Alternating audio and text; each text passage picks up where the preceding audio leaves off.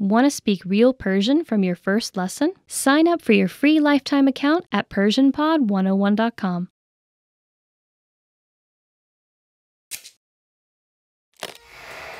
How are your Persian listening skills? First, you'll see an image and hear a question. Next comes a short dialogue. Listen carefully and see if you can answer correctly. We'll show you the answer at the end. Are you ready? پسر در حال خواندن دفتر یادداشت روزانه خود است. اولین کاری که پسر امروز صبح انجام داد چه بود؟ امروز هوا عالی بود. من امروز بعد از ظهر برای شنا به استخر رفتم و عصر به سینما رفتم. همچنین من صبح را کلاً مطالعه کردم. امروز بد نبود. اولین کاری که پسر امروز صبح انجام داد چه بود؟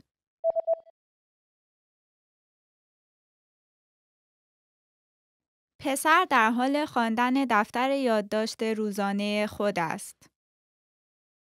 اولین کاری که پسر امروز صبح انجام داد چه بود؟ امروز هوا عالی بود. من امروز بعد از ظهر برای شنا به استخر رفتم و عصر به سینما رفتم. همچنین من صبح را کلاً مطالعه کردم. امروز بد نبود. Did you get it right? I hope you learned something from this quiz. Let us know if you have any questions. See you next time.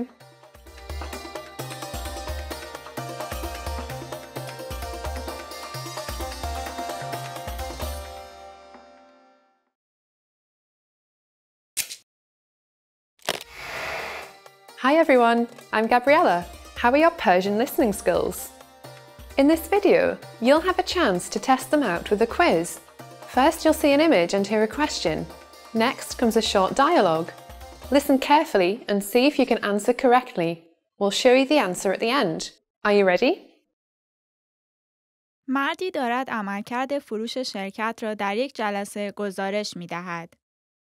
کدام دو نمودار را برای ارائه خود استفاده می‌کند؟ لطفاً به نوشته‌ای که به شما داده شده است توجه کنید. نمودار سمت چپ فروش 3 سال گذشته شرکت و پیشبینی فروش در سال جاری را نشان می‌دهد و نمودار سمت راست سقوط ناگهانی فروش را تا اکتبر امسال نشان می‌دهد. حالا لطفاً به نمودار سمت چپ نگاه کنید. این نشان می‌دهد که فروش در 3 سال گذشته به صورت یک نواخت افزایش داشته است و اگر ما بتوانیم به افزایش فروش خود ادامه بدهیم، کل فروش امسال افزایش بیشتر از سال گذشته را نشان خواهد داد. سپس لطفاً به نمودار سمت راست نگاه کنید. نمودار سمت راست نشان می‌دهد که حراجی که ما در آوریل و آگوست در نظر گرفتیم انصافاً مؤثر بودند. بله، اما فروش در ماه‌های می و سپتامبر به دلیل حراجی‌ها کاهش یافته است. بله، اما این واکنش اجتناب ناپذیر است. من انتظار دارم فروش سالانه امسال افزایشی بیش از سال گذشته را نشان بدهد اگر به افزایش فروش خود ادامه بدهیم. کدام دو نمودار را برای ارائه خود استفاده می‌کند؟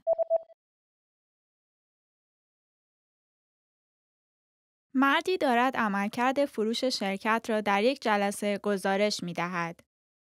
کدام دو نمودار را برای ارائه خود استفاده می‌کند؟ لطفاً به نوشته‌ای که به شما داده شده است توجه کنید. نمودار سمت چپ فروش 3 سال گذشته شرکت و پیشبینی فروش در سال جاری را نشان می‌دهد و نمودار سمت راست سقوط ناگهانی فروش را تا اکتبر امسال نشان می‌دهد. حالا لطفاً به نمودار سمت چپ نگاه کنید. این نشان می‌دهد که فروش در 3 سال گذشته به صورت یک نواخت افزایش داشته است و اگر ما بتوانیم به افزایش فروش خود ادامه بدهیم، کل فروش امسال افزایش بیشتر از سال گذشته را نشان خواهد داد. سپس لطفاً به نمودار سمت راست نگاه کنید. نمودار سمت راست نشان می‌دهد که حراجی که ما در آوریل و آگوست در نظر گرفتیم انصافاً مؤثر بودند. بله، اما فروش در ماه‌های می و سپتامبر به دلیل حراجی‌ها کاهش یافته است. بله، اما این واکنش اجتناب ناپذیر است. من انتظار دارم فروش سالانه امسال افزایشی بیش از سال گذشته را نشان بدهد. اگر به افزایش فروش خود ادامه بدهیم. Did you get it right? I hope you learned something from this quiz. Let us know if you have any questions. See you next time.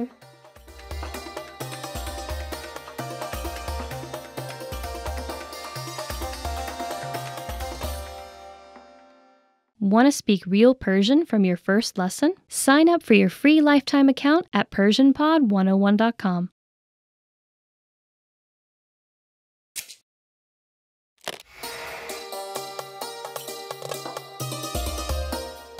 سلام به همگی. من آنیتا هستم. آیا تا به حال به مراسم تشییع جنازه دعوت شده اید؟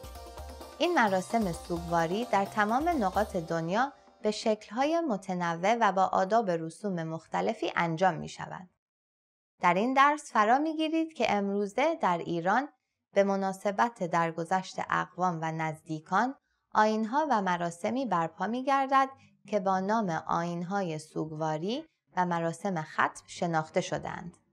در مورد آداب و رسوم مراسم تشییع جنازه زرتشتیان و مسلمانان نیز صحبت خواهیم کرد. آیا می دانید چرا حلوا و خرما در مراسم تشییع جنازه توزیع می شود؟ جواب را در آخر این ویدیو به شما نشان خواهیم داد. در ایران مراسم تشییع جنازه طی چند مرحله اتفاق می افتد. مرحله اول شستن بدن است. بدن درگذشته توسط اقوام همجنس با آب و صابون شسته می شود. سپس بدن درون پارچه‌ای بلند، سفید و کتانی به نام کفن پیچیده می شود. بدن را داخل تابوتی چوبی برای حمل به قبرستان قرار می دهند.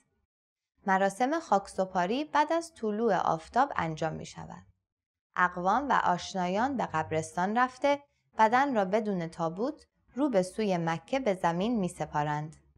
دادن خیرات برای روح درگذشته، خواندن نماز میت و دادن گلهای سفید به اقوام درگذشته نیز از اعمال پسندیده این مراسم می باشد. برگزاری مراسم سوم، هفتم و چهلم سنتی است که در جامعه متعارف و معمول است. این ایام اقوام و آشنایان درگذشته دور هم جمع شده با هم عزاداری می کنند تا شاید بتوانند درد و سوگواری سنگینی را که پس از مرگ فردی اتفاق می افتد کمی آسایش دهند. این زمانی است که همگی می توانند با همدلی، همدردی و گریه کردن دل خود را از درد و عذاب خالی کنند. فامیل درگذشته در این مراسم معمولاً غذایی مانند چلو کباب از بیرون تهیه می کنند و همه دور هم صرف می کنند. در تمام آیین‌های سوگواری که ذکر شده است، آداب و رسوم خاصی وجود دارد که می بایست آنها را رعایت کرد. سیاه رنگ عزاداری در ایران است و تمامی اقوام و آشنایان با لباسهای سیاه در این مراسم شرکت می کنند. خانم‌ها از آرایش کردن، رنگ کردن مو و ناخن و بند انداختن برای 40 روز می پرهیزند و آقایان نیز از اصلاح کردن موی صورت و بدن خود تا بعد از روز 40 خودداری می کنند. برای ابراز همدردی و سوگواری خود با یکدیگران در مراسم از عبارات تسلیت عرض می کنم و امیدوارم غم آخرتان باشد استفاده می شود.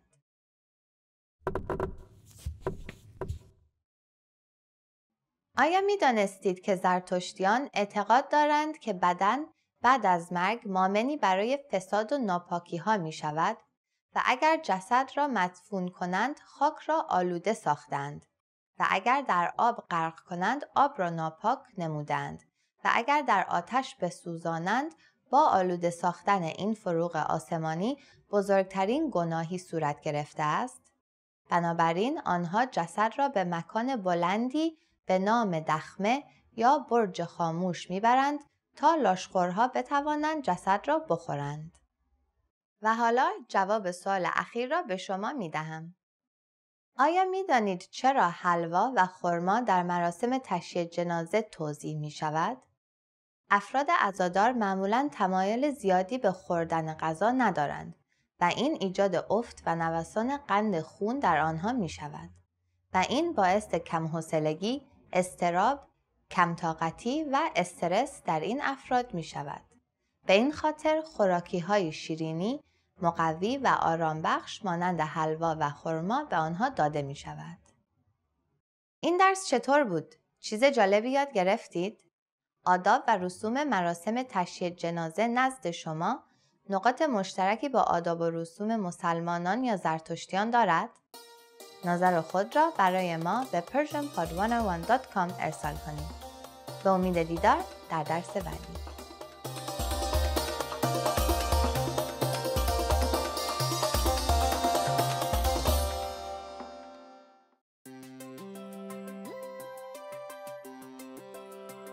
Hey everyone, Alicia here. Welcome to Conversational Phrases.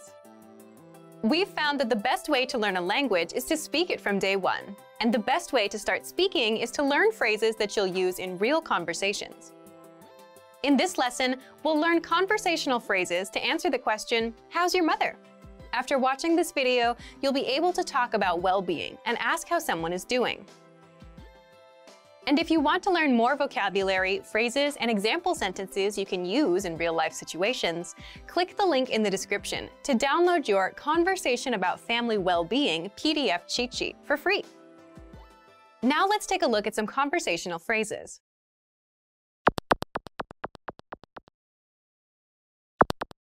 Listen to the dialogue. حال مادرت چطوره؟ خوبه.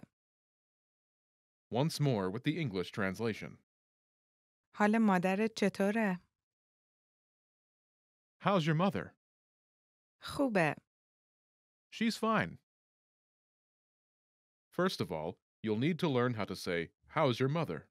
That's, حال مادرت چطوره؟ listen to it again. حال مادرت چطوره؟ حال مادرت چطوره؟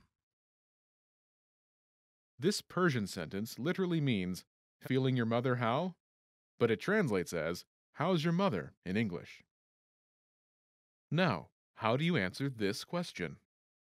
The pattern is state of well-being. ه.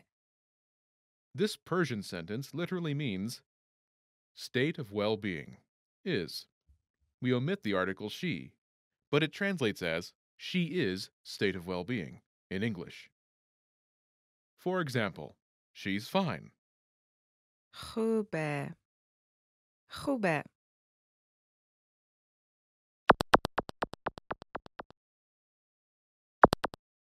Here are a few expressions related to well-being that you can use with this pattern.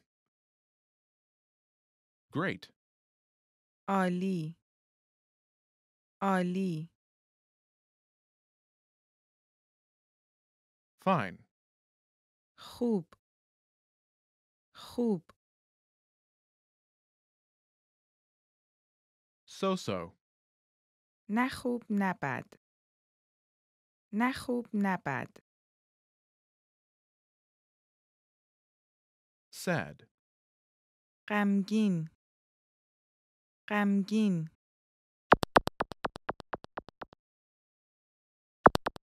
Let's look at some examples. Listen and repeat or speak along with the native speakers. حال مادرت چطوره؟ عالیه. حال مادرت چطوره؟ نه خوب نه بده. حال مادرت چطوره؟ غمگینه.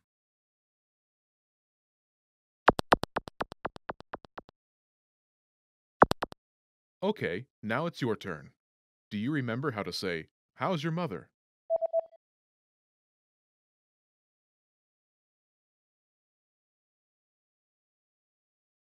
حال مادرت چطوره؟ Imagine she's great. Do you remember how to say great? عالی. عالی. Say, she's great.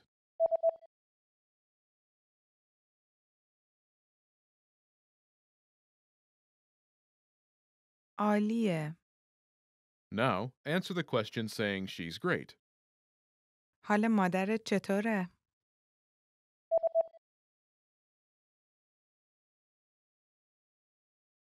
عالیه. Now imagine she's so-so. Do you remember how to say so-so? نه خوب نه بد. نه خوب نه بد. Say, she's so-so.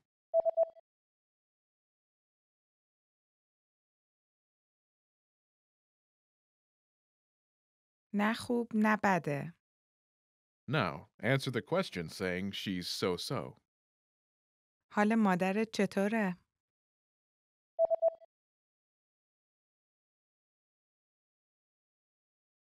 نه خوب نه بده. Now imagine she's sad. Do you remember how to say sad? غمگین. غمگین. Say, she's sad.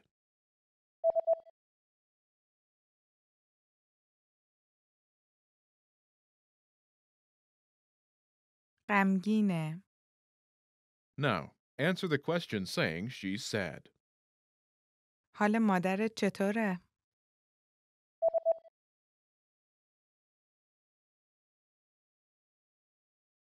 غمگینه. In this lesson, you learn new vocabulary and phrases you can use in your everyday life to talk about well-being. You're now able to talk about how someone is feeling like a native speaker. Start by practicing in the comments below. Tell me how you are today. Lastly, don't forget to click the link in the description and download your PDF cheat sheets. You'll get useful phrases you need for everyday life for free. See you in the next lesson. Bye!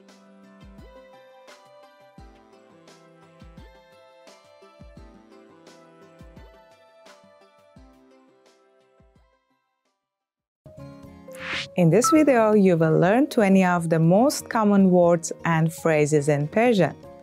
Hi everybody, my name is Negar. Welcome to the 800 Core Persian Words and Phrases video series. This series will teach you the 800 most common words and phrases in Persian. But there is a twist.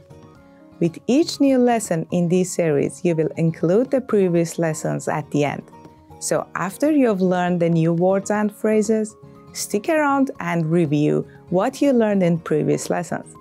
Reviewing is one of the most important parts of learning a language. You can also get the full list right now at PersianPod101.com. Click the link in the description to access more example sentences, create your own flashcard deck, and finally master Persian.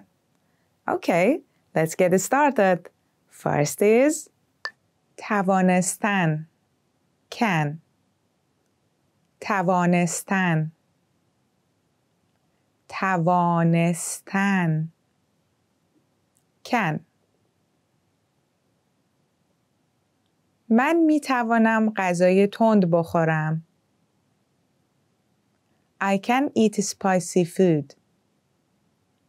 من می توانم غذای تند بخورم. 0 0 0 0 0 دما به زیر 0 درجه کاهش پیدا کرد. The temperature fell below 0 degrees. دما به زیر 0 درجه کاهش پیدا کرد. 1 1 1 1 1 1 ساعت 1 hour 1 ساعت 2 2 2 2 2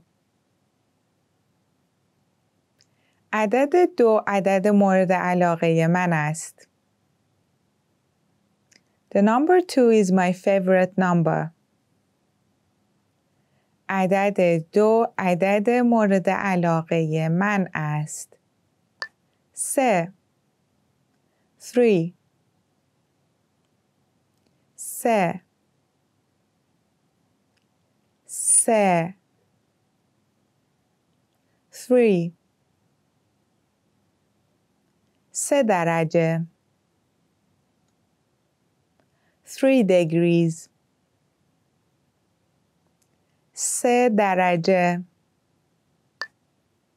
4 4 4 4 4 بزرگراه 4 باند 4 lane motorway بزرگراه 4 باند 5 5 5 5 5 شماره 5 Number 5 شماره 5 6 6 6 6 6 ماه دیگه یه تعطیلات 6 روزه داریم. We have a 6-day vacation next month. ماه دیگه یه تعطیلات 6 روزه داریم. 7 7 7 7 7 هر هفته 7 روز دارد. There are 7 days in every week. هر هفته 7 روز دارد. 8 8 8 8 8 شما باید هر شب حداقل 8 ساعت بخوابید. You should sleep at least 8 hours every night. شما باید هر شب حداقل 8 ساعت بخوابید. 9 9 9 9 9 99% 99% 99% 10 10 10 10 10 من می توانم از 1 تا 10 به چینی بشمارم. I can count from 1 to 10 in Chinese. من می توانم از 1 تا 10 به چینی بشمارم. فروشنده salesman فروشنده فروشنده salesman او یک فروشنده است. He is a salesman. او یک فروشنده است. مدیر manager مدیر مدیر manager مدیر بخش مسئول تولید است. The department manager is in charge of production. مدیر بخش مسئول تولید است. آشپز cook. آشپز آشپز cook. او در یک رستوران 4 ستاره آشپز است. She is a cook at a 4-star restaurant. او در یک رستوران 4 ستاره آشپز است. مهندس engineer. مهندس مهندس engineer. یک مهندس خوب می تواند سیستم ها را طراحی کند و بسازد. A good engineer can design and build systems. یک مهندس خوب می تواند سیستم ها را طراحی کند و بسازد. برنامه نویس programmer. برنامه نویس برنامه نویس programmer. برنامه نویس کامپیوتر computer programmer. برنامه نویس کامپیوتر. پرستار nurse. پرستار پرستار nurse. آن زن پرستار است. The woman is a nurse. آن زن پرستار است. بدن body. بدن بدن body. غذا سوخت بدن است. Food is fuel for the body. غذا سوخت بدن است. سر head. سر سر head. سر و گردن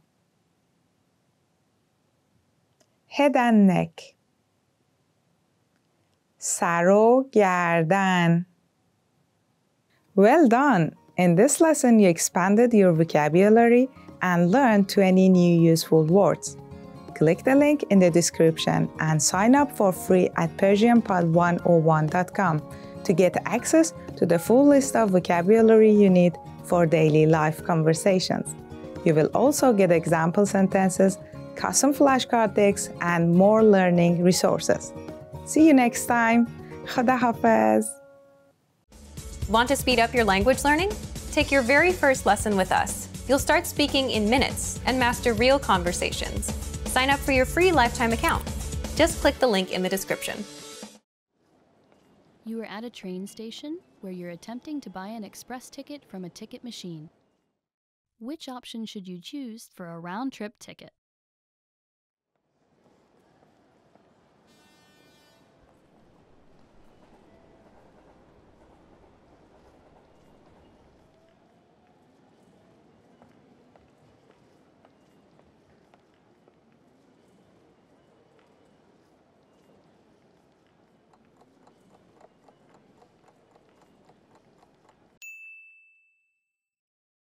Which option should you choose for a round-trip ticket?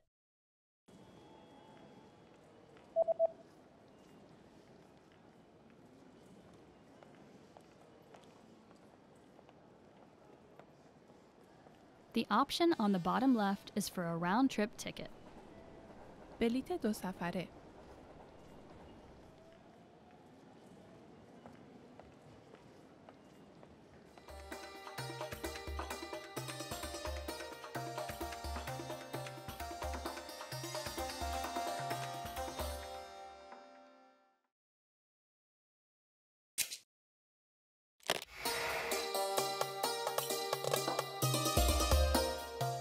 سلام به همگی. من آنیتا هستم. دوست دارید در مورد شب جشن میلاد خورشید صحبت کنیم؟ این جشن که شب چله یا یلدا نام دارد، بیشتر از هر شب دیگری طول می کشد و از آن پس روزها بلندتر می شوند.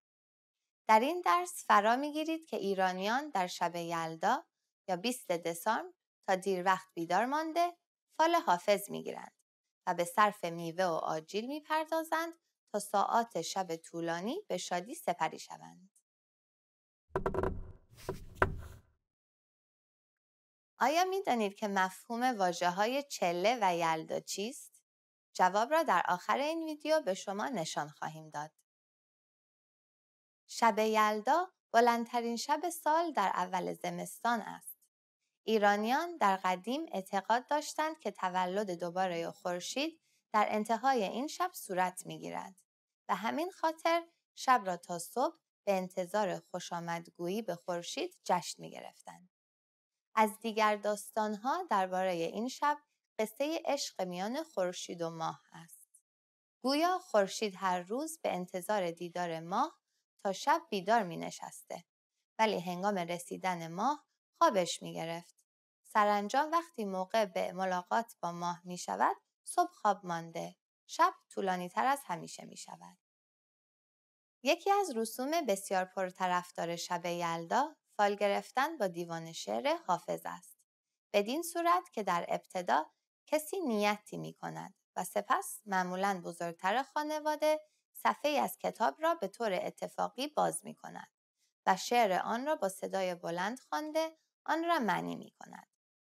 پس از آن فرد مورد نظر معنی شعر را با توجه به نیت خود تعبیر و تفسیر می‌کند.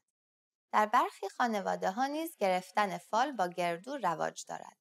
اگر بپرسید با گردو چگونه می‌توان فال گرفت، پاسخ این است که پس از شکستن پوسته سخت گردو، اگر درون آن پوک باشد، به معنی فال بد است که البته معمولاً این حالت کمتر پیش می‌آید. و اما سرانجام بهترین و لذت بخشترین قسمت شب یلدا، همان دور هم جمع شدن افراد است. معمولاً آتش به عنوان یکی از نمادهای یلدا بخشی از گرمای این جمع را تامین می‌کند. روی اکثر میزهای این شب نیز معمولاً چند چیز مشترک وجود دارند که عبارتند از انواع آجیل‌ها و همچنین خوراکی‌ها و میوه‌های قرمز مانند انار و هندوانه. این میوه‌ها را به گونه‌های جالب تزیین کرده صرف می‌کنند.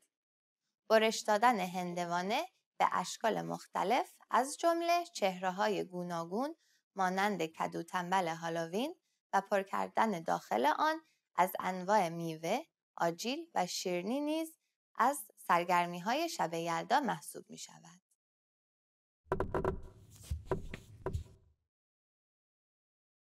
آیا می‌دانستید که در برخی از روایات شب چله و کریسمس را یکی می‌دانند؟ این باور در واقع از نزدیک بودن زمانی این دو شب، شباهت برخی از رسوم قدیمی هر دو و بودن مفهوم میلاد در هر دوی اینها سرچشمه می‌گیرد. و حالا جواب سوال اخیر را به شما می‌دهم. آیا می‌دانید که مفهوم واژه‌های چله و یلدا چیست؟ کلمه چله از لغت چهل یا چهله برگرفته شده است و به معنی گذشتن مدت زمانی خاص از 1 سال است. واژه یلدا نیز در زبان سریانی به معنی تولد یا زایش است که نشان دهنده تولد خورشید می باشد. این درس چطور بود؟ چیز جالبی یاد گرفتید؟ نظرتان راجع به شب یلدا چیست؟ آیا رسومی مشابه شب یلدا دارید؟ نظر خود را برای ما به persianpod101.com ارسال کنید. به امید دیدار در درس بعدی.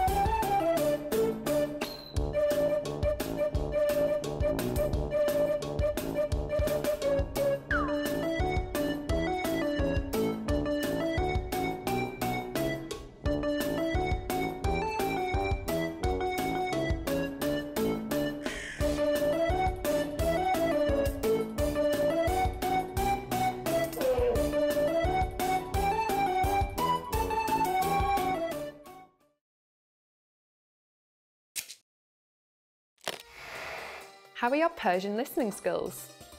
First, you'll see an image and hear a question. Next comes a short dialogue. Listen carefully and see if you can answer correctly. We'll show you the answer at the end. Are you ready? مردی با مطب دکتر تماس می‌گیرد. مرد باید تا چه ساعتی در مطب دکتر باشد؟ سلام، من چطور می‌توانم به شما کمک کنم؟ شما امروز چه ساعتی تعطیل می کنید؟ ما ساعت 6 تعطیل می‌کنیم، ولی لطفاً قبل از 5 و 30 دقیقه بیایید. باشه، مرسی. مرد باید تا چه ساعتی در مطب دکتر باشد؟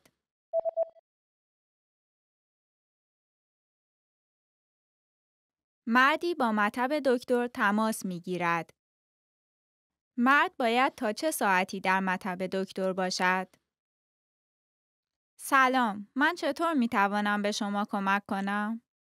شما امروز چه ساعتی تعطیل می کنید؟ ما ساعت 6 تعطیل می‌کنیم، ولی لطفاً قبل از 5 و 30 دقیقه بیایید. باشه، مرسی. Did you get it right? I hope you learned something from this quiz. Let us know if you have any questions. See you next time.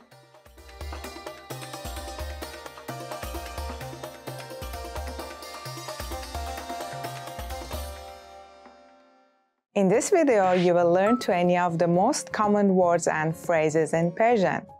Hi everybody, my name is Negar. Welcome to the 800 Core Persian Words and Phrases video series. This series will teach you the 800 most common words and phrases in Persian. But there is a twist. With each new lesson in this series, we will include the previous lessons at the end. So after you've learned the new words and phrases, stick around and review what you learned in previous lessons. Reviewing is one of the most important parts of learning a language. You can also get the full list right now at persianpod101.com. Click the link in the description to access more example sentences, create your own flashcard deck, and finally master Persian. Okay, let's get started. First is پیراهن shirt. پیراهن پیراهن shirt. پیراهن‌های پولوی جدید در 3 رنگ عرضه شده‌اند. The new polo shirt comes in 3 colors. پیراهن‌های پولوی جدید در 3 رنگ عرضه شده‌اند. شلوار pants. شلوار شلوار pants. شلوارت رو بکش بالا. Pull your pants up. شلوارت رو بکش بالا. پیراهن زنانه dress. پیراهن زنانه پیراهن زنانه dress. من پشیمان هستم که آن پیراهن زنانه را نخریدم. I regret not buying that dress. من پشیمان هستم که آن پیراهن زنانه را نخریدم. گفتن say. گفتن گفتن say. می توانید آن را دوباره بگویید؟ Could you say that again? می توانید آن را دوباره بگویید؟ تلفن زدن call. تلفن زدن تلفن زدن call. امشب به من تلفن بزن. Call me tonight. امشب به من تلفن بزن. پیدا کردن find. پیدا کردن پیدا کردن find. پیدا کردن معلمانی مثل شما آسان نیست. Teachers like you are not easy to find. پیدا کردن معلمانی مثل شما آسان نیست. تمیز clean تمیز تمیز clean این کشور بسیار تمیز است. This country is very clean. این کشور بسیار تمیز است. کثیف dirty کثیف کثیف dirty این پرده خیلی کثیف بود. This curtain was so dirty. این پرده خیلی کثیف بود. هویج carrot هویج هویج carrot من هویج را با یک چاقو بریدم. I cut the carrot with a knife. من هویج را با یک چاقو بریدم. پیاز onion پیاز پیاز onion من پیاز دوست ندارم. I don't like onions. من پیاز دوست ندارم. کاهو lettuce کاهو کاهو lettuce سالاد من فقط کاهو و گوجه فرنگی داره. My salad only has lettuce and tomato. سالاد من فقط کاهو و گوجه فرنگی داره. گوسفند sheep گوسفند گوسفند sheep گوسفند علف‌های سبز را می‌خورد. The sheep is eating the green grass. گوسفند علف‌های سبز را می‌خورد. خرگوش rabbit خرگوش خرگوش rabbit خرگوش خانگی شما خیلی جذاب است. Your pet rabbit is very cute. خرگوش خانگی شما خیلی جذاب است. فوک seal فوک فوک seal فوک با حلقه هولا هوپ بازی می کند. The seal is playing with hula hoops. فوک با حلقه هولا هوپ بازی می کند. ابر cloud ابر ابر cloud توده ابر سیاهی سراسر آسمان را فرا گرفت. A black layer of clouds took over the whole sky. توده ابر سیاهی سراسر آسمان را فرا گرفت. آفتابی sunny آفتابی آفتابی sunny من اغلب در روزهای آفتابی به پیکنیک می روم.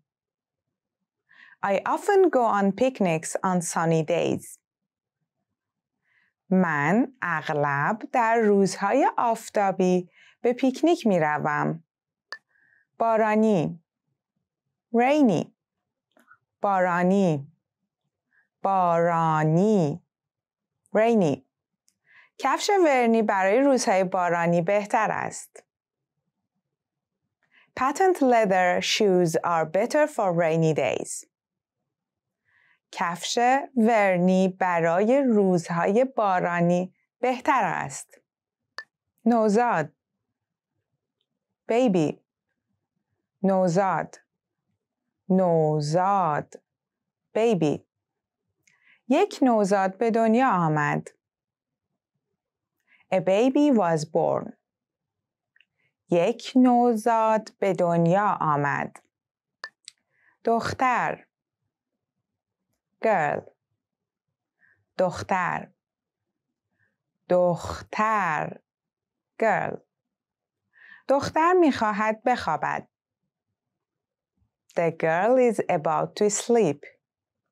دختر می‌خواهد بخوابد. پسر boy. پسر پسر boy. پسرها و دخترها در حال بازی بسکتبال هستند. The boys and girls are playing basketball. پسرها و دخترها در حال بازی بسکتبال هستند. Well done! In this lesson, you expanded your vocabulary and learned 20 new useful words. Click the link in the description and sign up for free at persianpod101.com to get access to the full list of vocabulary you need for daily life conversations. You will also get example sentences, custom flashcard decks, and more learning resources. See you next time. Khoda Hafiz.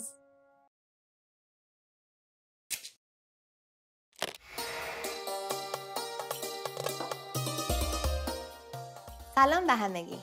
من آنیتا هستم. 13 به در یا روز طبیعت نام 13مین روز ماه فروردین یا آخرین روز تعطیلات عید نوروز در ایران است که در آن مردم خانه‌های خود را ترک کرده به داخل طبیعت می روند تا روز را با شادی و گردش دست جمعی دور هم سپری کنند. در این ویدیو خواهید دید که در گذشته مردم در این روز از خانه خارج می شدند تا نحسی عدد 13 را از خود دور کنند.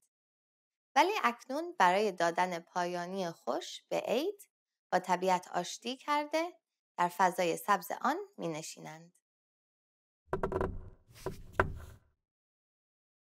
آیا می دانید که باور ناخجستگی و نحسی روز 13 به در چرا پدید آمده است؟ جواب را در آخر این ویدیو به شما نشان خواهیم داد.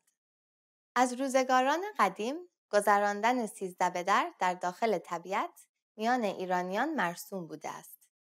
اکثر خانواده‌ها به پارک یا کنار رودخانه‌ای رفته سفره‌ای را روی زمین پهن می‌کنند.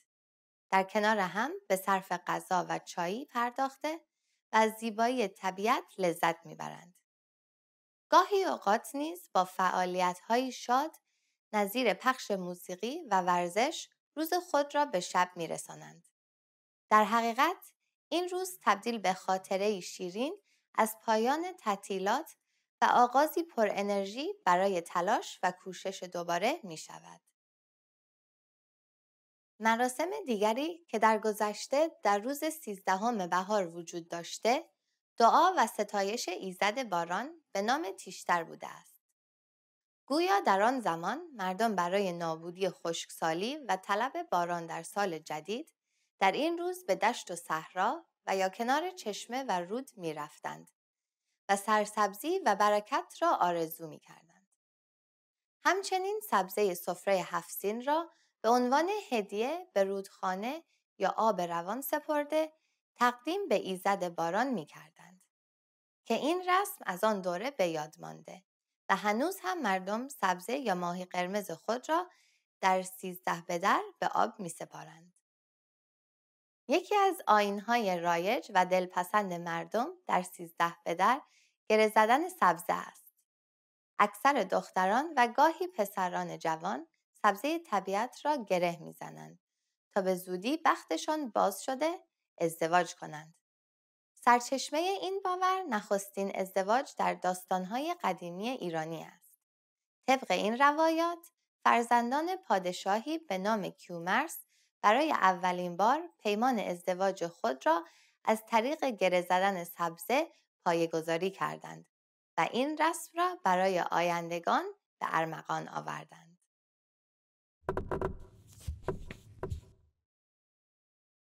اصطلاحی وجود دارد به نام دروغ 13 که به دروغی که در روز 13 به در به شوخی گفته می شود اشاره دارد.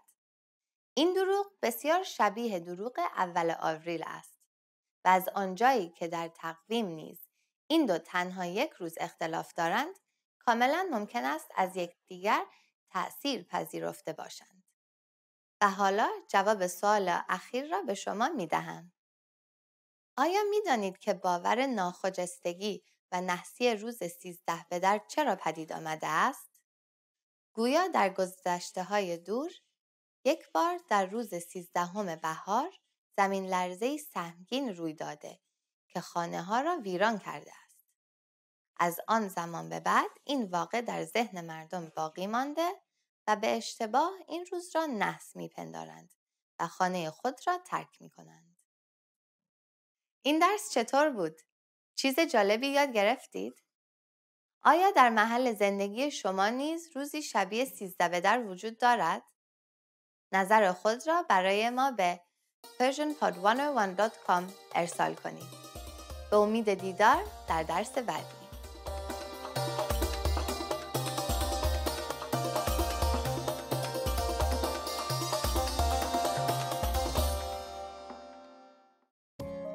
In this video, you will learn 20 of the most common words and phrases in Persian.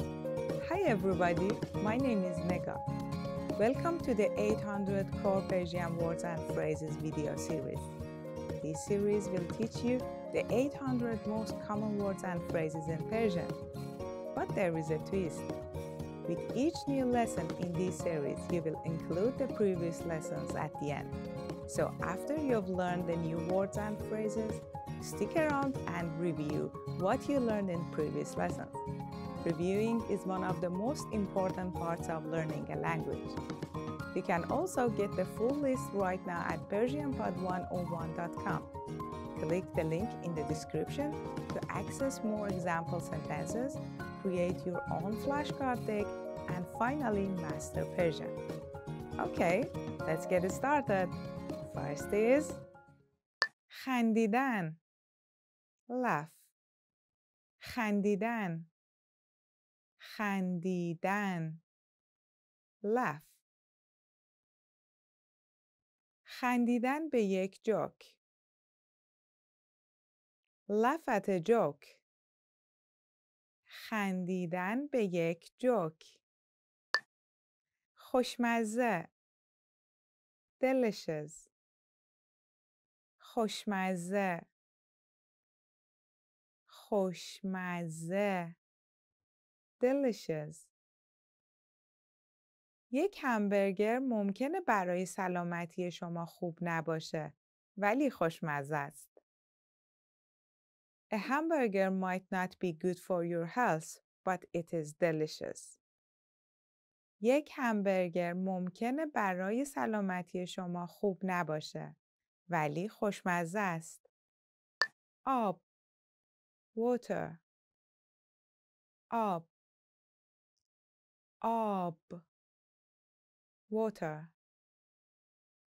می شود لطفاً کمی آب به من بدهید؟ Can I have some water please?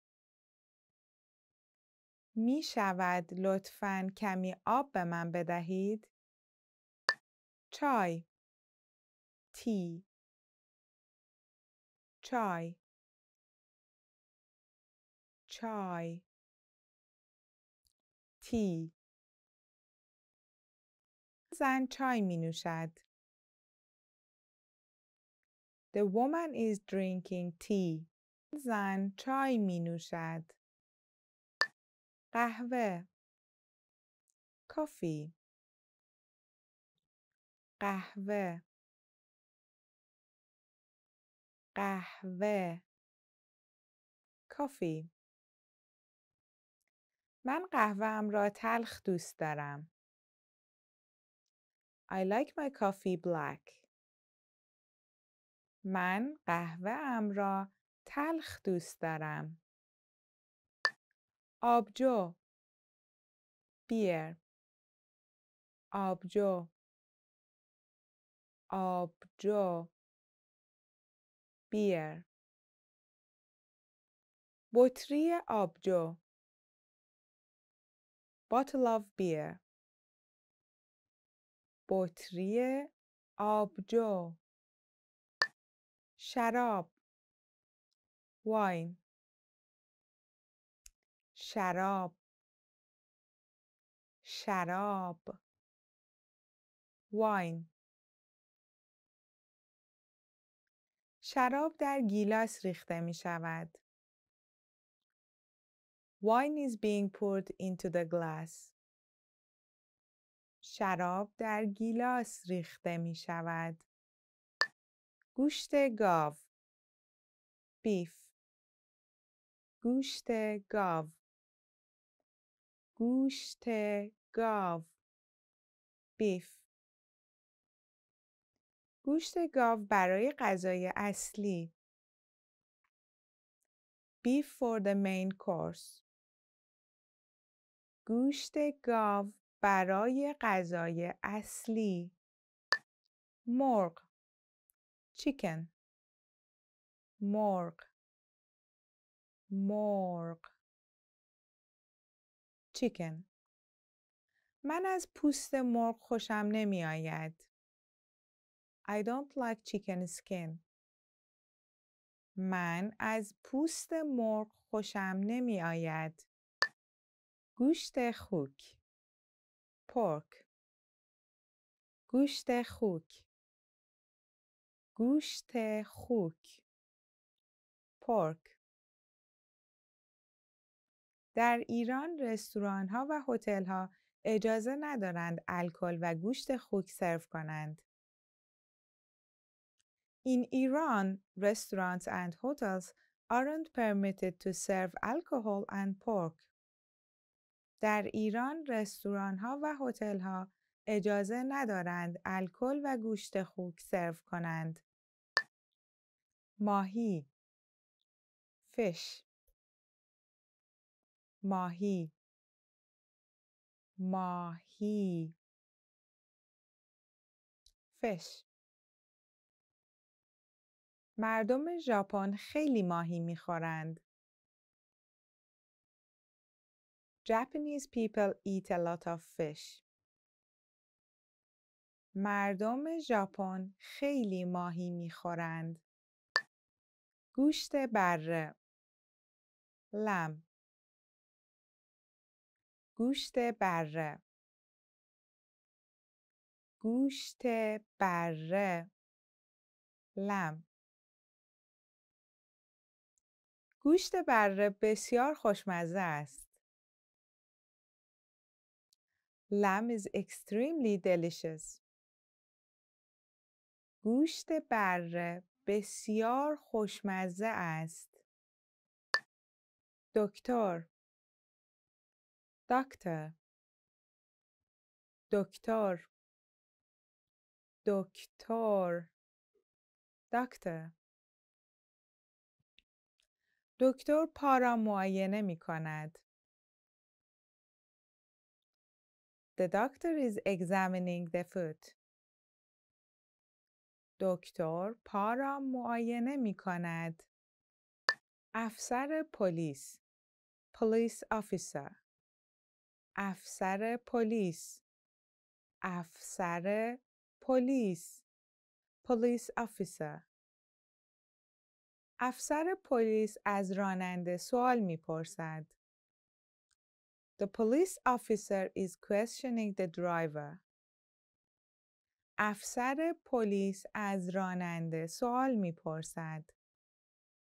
معلم teacher. معلم معلم teacher. معلم زبان انگلیسی English teacher. معلم زبان انگلیسی. کارمند employee. کارمند کارمند employee.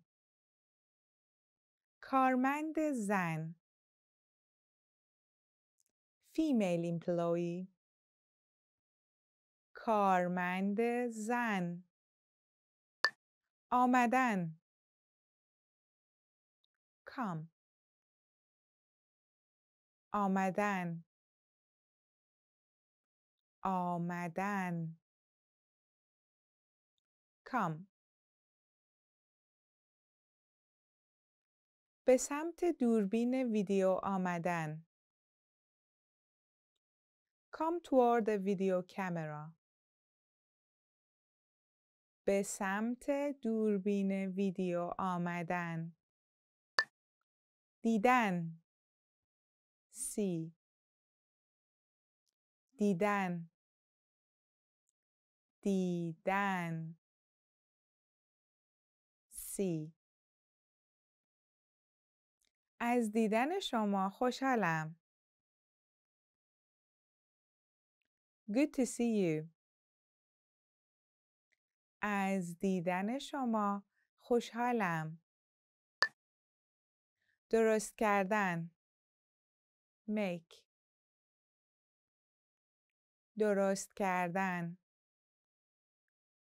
درست کردن. Make. مادرم در آشپزخانه قهوه درست می کند. My mother makes coffee in the kitchen. مادرم در آشپزخانه قهوه درست می کند. استفاده کردن. Use. استفاده کردن. استفاده کردن. Use. استفاده کردن از کامپیوتر. Use a computer. استفاده کردن از کامپیوتر. Well done! In this lesson, you expanded your vocabulary and learned 20 new useful words.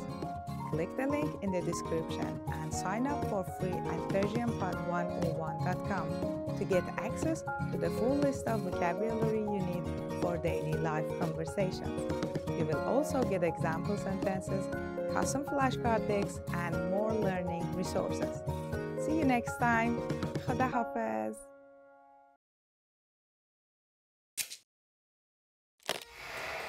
How are your Persian listening skills?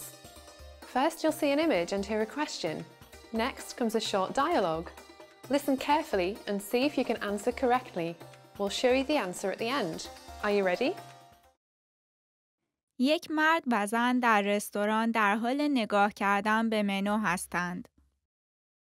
مرد چه چیزی می‌خواهد سفارش بدهد؟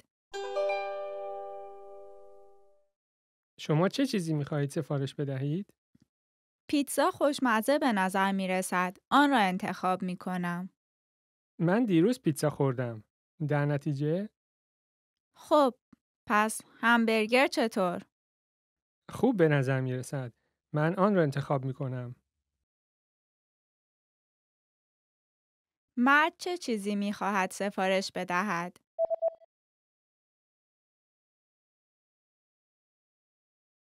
یک مرد و زن در رستوران در حال نگاه کردن به منو هستند. مرد چه چیزی می‌خواهد سفارش بدهد؟ شما چه چیزی می‌خواهید سفارش بدهید؟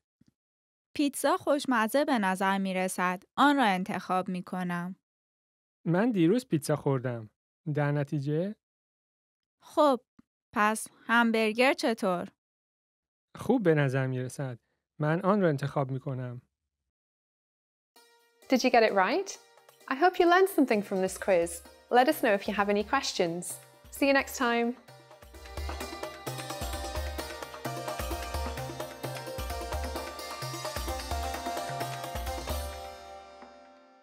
In this video, you will learn 20 of the most common words and phrases in Persian. Hi everybody, my name is Negar. Welcome to the 800 Core Persian Words and Phrases video series. This series will teach you the 800 most common words and phrases in Persian. But there is a twist. With each new lesson in this series, we will include the previous lessons at the end. So after you've learned the new words and phrases, stick around and review what you learned in previous lessons. Reviewing is one of the most important parts of learning a language. You can also get the full list right now at persianpod101.com. click the link in the description to access more example sentences, create your own flashcard deck, and finally master Persian. Okay, let's get started. First is sag, dog. Sag, sag, dog. ببخشید شما سگ منو ندیدین؟ Excuse me, have you seen my dog? ببخشید شما سگ منو ندیدین؟ گربه cat گربه گربه cat رد پای یک گربه در برف به جا مانده است. The footprints of a cat are left in the snow. رد پای یک گربه در برف به جا مانده است. همستر همستر همستر همستر همستر همستر کوچک است. The hamster is small. همستر کوچک است. گرم warm گرم گرم warm پوشیدن لباس گرم در زمستان لازم است. Wearing warm clothes in winter is necessary. پوشیدن لباس گرم در زمستان لازم است. باران rain باران باران rain باران در خیابان میبارد. The rain is falling on the street. باران در خیابان میبارد. گوجه فرنگی tomato گوجه فرنگی گوجه فرنگی tomato همیشه تو این غذا گوجه فرنگی میریزم. I always put tomato in this food. همیشه تو این غذا گوجه فرنگی میریزم. توت فرنگی strawberry توت فرنگی توت فرنگی strawberry شما می توانید توت فرنگی را در تمام طول سال بخرید، اما در تابستان بهترین طعم را دارند. You can buy strawberries all year round, but they taste best in the summer. شما می توانید توت فرنگی را در تمام طول سال بخرید، اما در تابستان بهترین طعم را دارند. گیلاس cherry گیلاس گیلاس cherry ایران سومین تولید کننده گیلاس در جهان پس از ترکیه و آمریکا می باشد. Iran is the third largest producer of cherries in the world after Turkey and the US. ایران سومین تولید کننده گیلاس در جهان پس از ترکیه و آمریکا می باشد. بچه child بچه بچه child وقتی بچه بودم هر روز با دوچرخه‌ام به مدرسه می رفتم. When I was a child, I used to ride my bike to school every day. وقتی بچه بودم هر روز با دوچرخه‌ام به مدرسه می رفتم.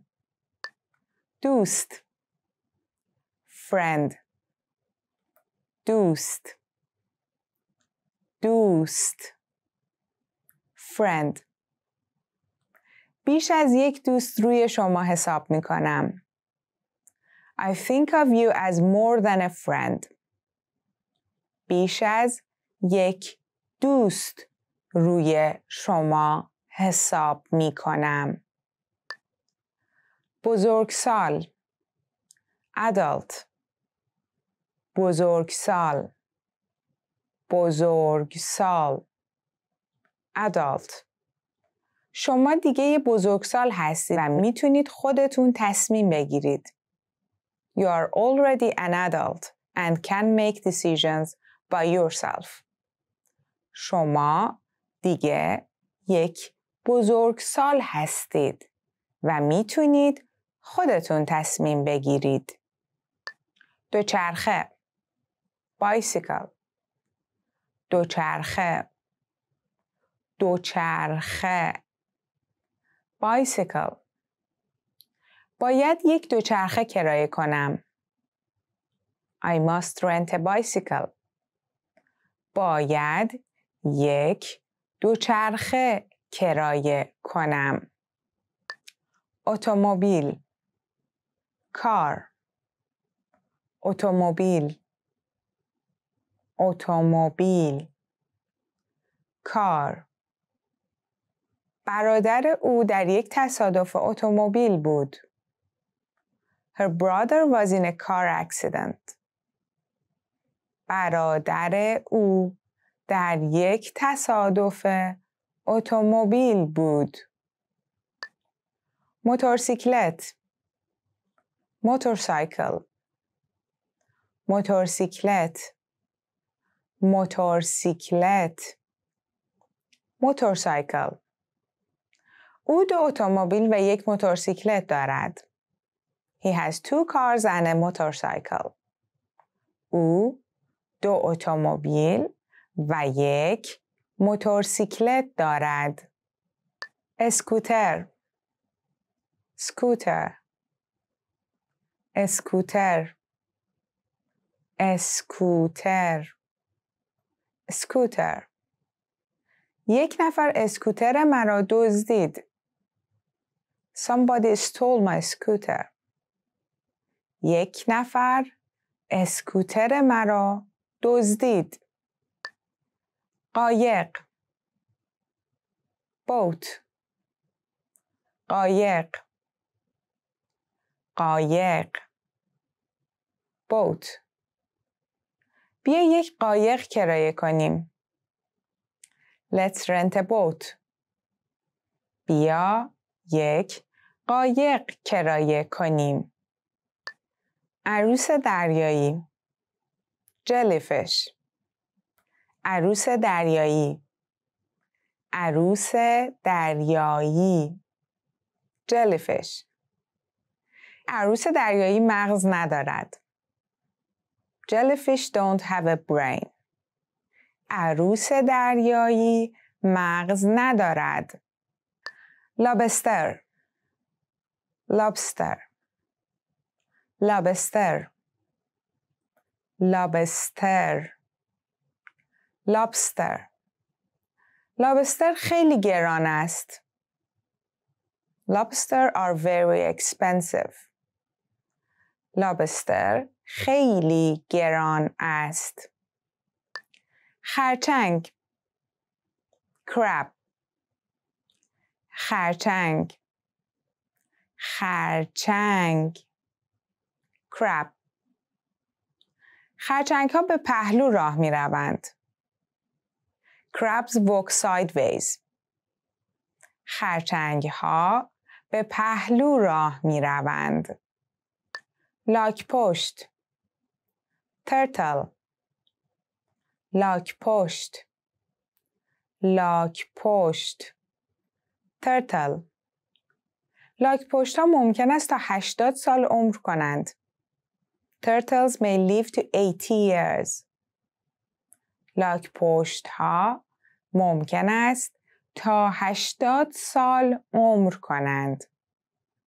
Well done! In this lesson, you expanded your vocabulary and learned 20 new useful words. Click the link in the description and sign up for free at PersianPod101.com. to get access to the full list of vocabulary you need for daily life conversations. You will also get example sentences, custom flashcard decks, and more learning resources. See you next time. Khoda Hafiz.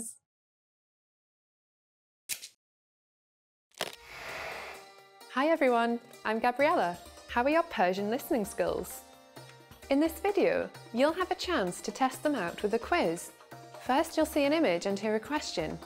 Next comes a short dialogue. Listen carefully and see if you can answer correctly. We'll show you the answer at the end. Are you ready? مردی دنبال یک هدیه تولد برای همسرش در یک جواهر فروشی است. مرد می‌خواهد کدام گردنبند را بخرد؟ می‌توانم کمکتان کنم؟ من به دنبال یک هدیه تولد برای همسرم هستم. پیشنهاد شما چیست؟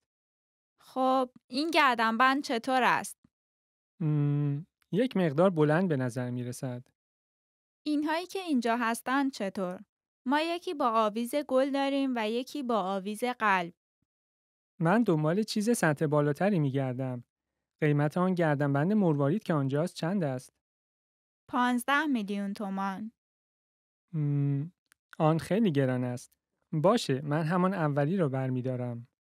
حتماً، بفرمایید. مرد می‌خواهد کدام گردنبند را بخرد؟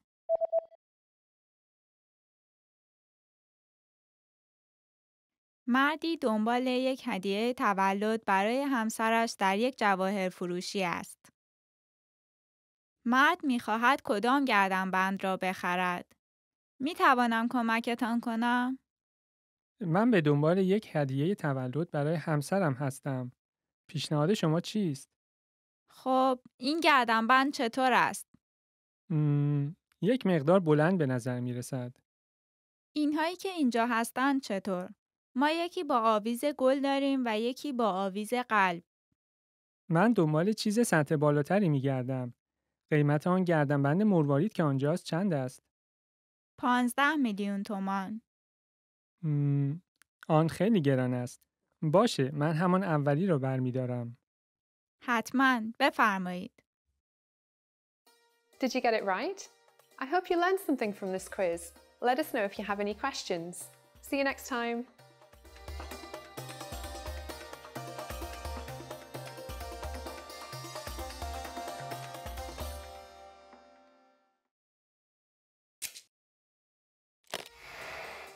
Hi everyone, I'm Gabriella. How are your Persian listening skills? In this video, you'll have a chance to test them out with a quiz. First, you'll see an image and hear a question. Next comes a short dialogue. Listen carefully and see if you can answer correctly. We'll show you the answer at the end. Are you ready? زنی در کتاب فروشی چیزی از فروشنده می خواهد. آن زن کدام کتاب را می خواهد ببیند؟ ببخشید، من می خواهم به کتابی که روی آن قفسه است نگاهی بیاندازم. کدام کتاب را می خواهید؟ آن که در مورد اتومبیل هاست. یه لحظه لطفاً. این؟ بله، همان. بفرمایید. آن زن کدام کتاب را می خواهد ببیند؟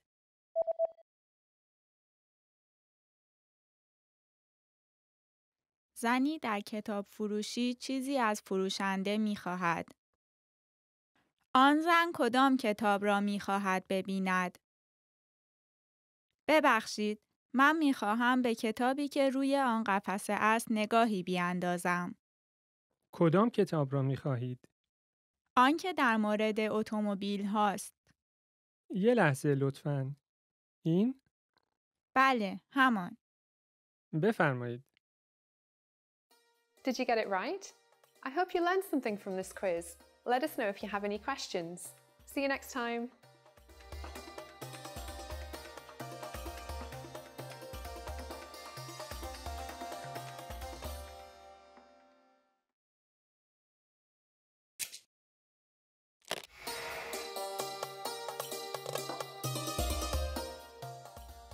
سلام به همگی. من آنیتا هستم. Hi everybody, I'm Anita. Welcome to PersianPod101.com's Persian in 3 minutes, the fastest, easiest, and most fun way to learn Persian. In the last lesson, we learned how to count in Persian. I hope you spent some time practicing the numbers, because they will come in handy today. We're going to learn how to go shopping in Iran, or any Persian-speaking country. Before we go, you need to know how to say, how much is it? If you want to know the exact translation, it would be چقدر است. چقدر است. But normally, in Iran, we use this instead. چند است. چند است. Are you ready to go shopping in Iran? Let's go. You see something you like and want to ask the shop clerk how much it costs. The first thing to say is ببخشید. Do you remember what that means? Excuse me. ببخشید. این چند است. ببخشید. این چند است. We need to ask this question while pointing at something, asking how much is this or that. That's why we need to add either this or that before چند است. Since Persian is a gender-neutral language, you will only use this or that, as in English. It always agrees between genders. This, in, that, on. How much is this? In چند است. In چند است. How much is that? On چند است. On چند است. Now, if you want to put an object in here, remember that you always put an object or a noun after this and that. For example, if you want to ask for the price of a hat, کلاه, near you, it would be ببخشید, این کلاه چند است? Excuse me, how much is this hat? ببخشید, این کلاه چند است? And if it was a bit further, you would say ببخشید, آن کلاه چند است? Excuse me, how much is that hat? ببخشید, آن کلاه چند است? At this point, the shop clerk can answer by saying the price. The currency in Iran is toman. For example, in 100 toman است. This is 100 tomans. In 100 toman است. Or he will just simply answer 100 toman. Now it's time for Anita's advice. A quicker way to ask how much is چنده. So when you ask for a coffee or a قهوه at a cafe, you can ask یک قهوه لطفاً. چنده? One coffee please. How much is it? At this point, can you count tomans in Persian? We are going to learn how to do this and much more in the next lesson. I'll be waiting for you in our next Persian in 3 minutes lesson. خداحافظ.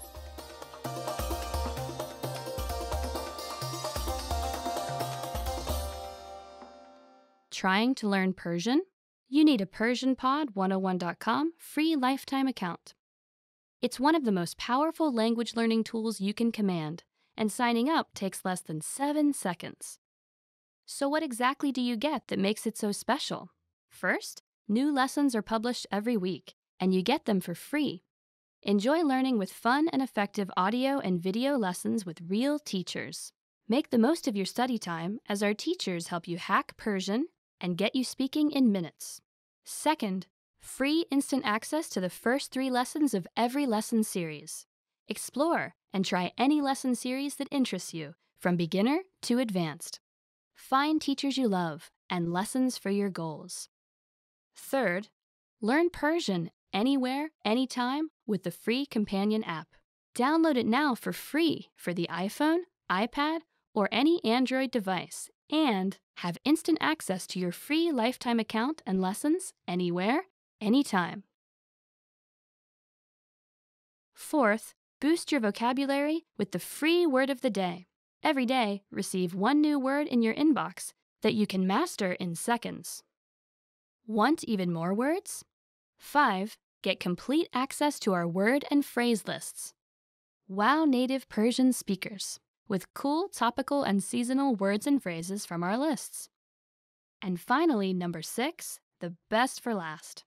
7 days of unlimited access to our entire library of audio and video lessons. Premium study tools like line-by-line audio, word bank, and smart flashcards to help you learn lightning fast. Get your free lifetime account right now at PersianPod101.com. Sign up in less than 7 seconds. And the account is yours for free for life. So what are you waiting for? Get yours now.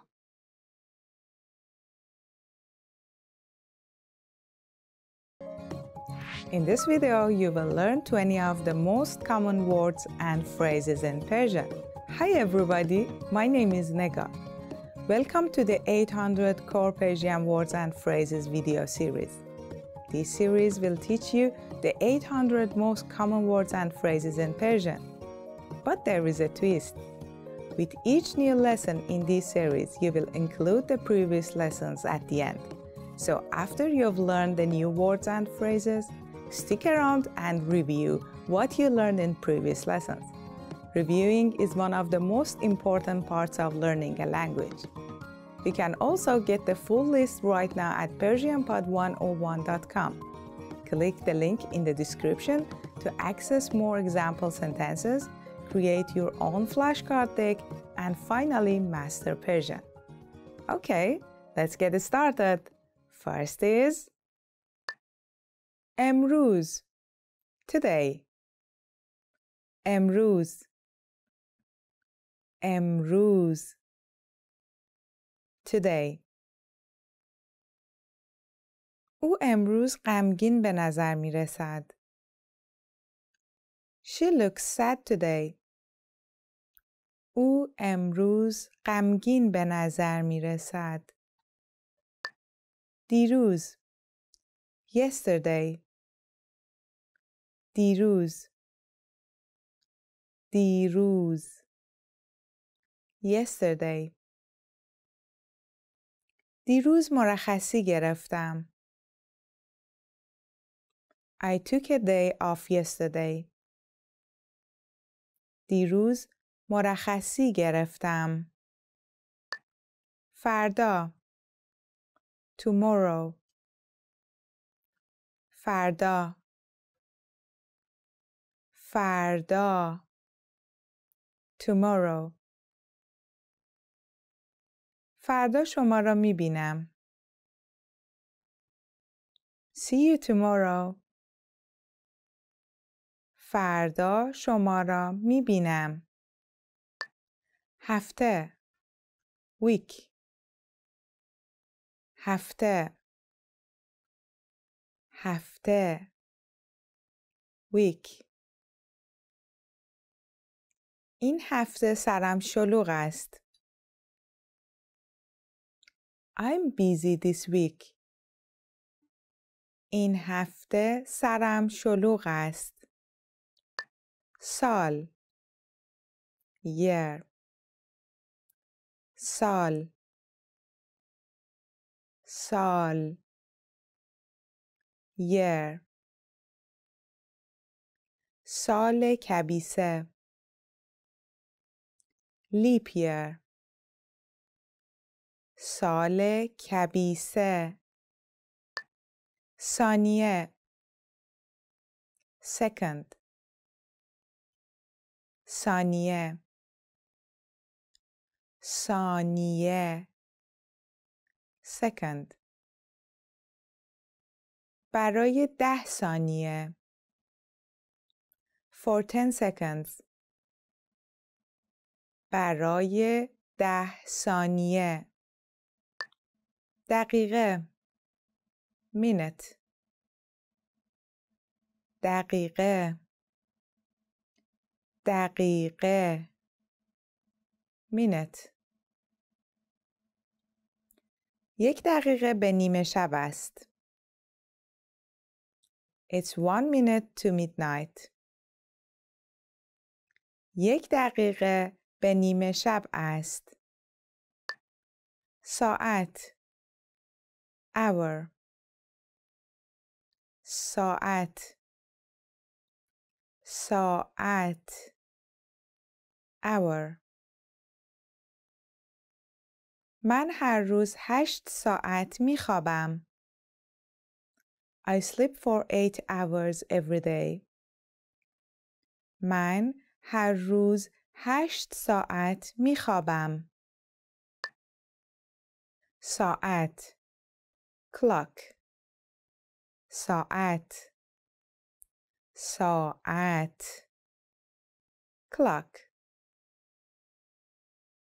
ساعت دیواری به دیوار آویخته شده است. The wall clock is hanging on the wall. ساعت دیواری به دیوار آویخته شده است. ساعت o'clock ساعت ساعت o'clock دوستات ساعت 7 میان. Your friends will come at 7 o'clock. دوستات ساعت 7 میان. تقویم calendar تقویم تقویم calendar سالگردمان را روی تقویم علامت زدم. I marked our anniversary on the calendar. سالگردمان را روی تقویم علامت زدم. دوشنبه Monday دوشنبه دوشنبه Monday هفته کاری از دوشنبه آغاز می شود. The work week starts on Monday. هفته کاری از دوشنبه آغاز می شود. سه‌شنبه Tuesday سه‌شنبه سه‌شنبه Tuesday سه‌شنبه اول ژانویه Tuesday January 1st سه‌شنبه اول ژانویه چهارشنبه Wednesday چهارشنبه چهارشنبه Wednesday شب‌های چهارشنبه در خانه من پوکر بازی می‌کنیم. Wednesday nights we play poker at my house. شب‌های چهارشنبه در خانه من پوکر بازی می‌کنیم. پنجشنبه Thursday پنجشنبه پنجشنبه فردا چهارشنبه است و پس فردا پنجشنبه. Tomorrow is Wednesday and the day after tomorrow is Thursday. فردا چهارشنبه است و پس فردا پنجشنبه. جمعه Friday جمعه جمعه Friday جمعه خود را چگونه گذراندید؟ How did you spend your Friday? جمعه خود را چگونه گذراندید؟ شنبه Saturday شنبه شنبه Saturday هر شنبه برای 5 ساعت کارهای خانه را انجام می دهم. I do housework every Saturday for 5 hours. هر شنبه برای 5 ساعت کارهای خانه را انجام می دهم. یکشنبه Sunday یکشنبه یکشنبه Sunday صبحانه روز یکشنبه Sunday morning breakfast صبحانه روز یکشنبه انجام دادن do انجام دادن انجام دادن کارهای زیادی برای انجام دادن دارم. I have so much work to do.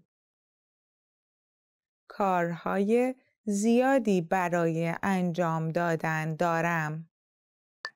رفتن go رفتن رفتن go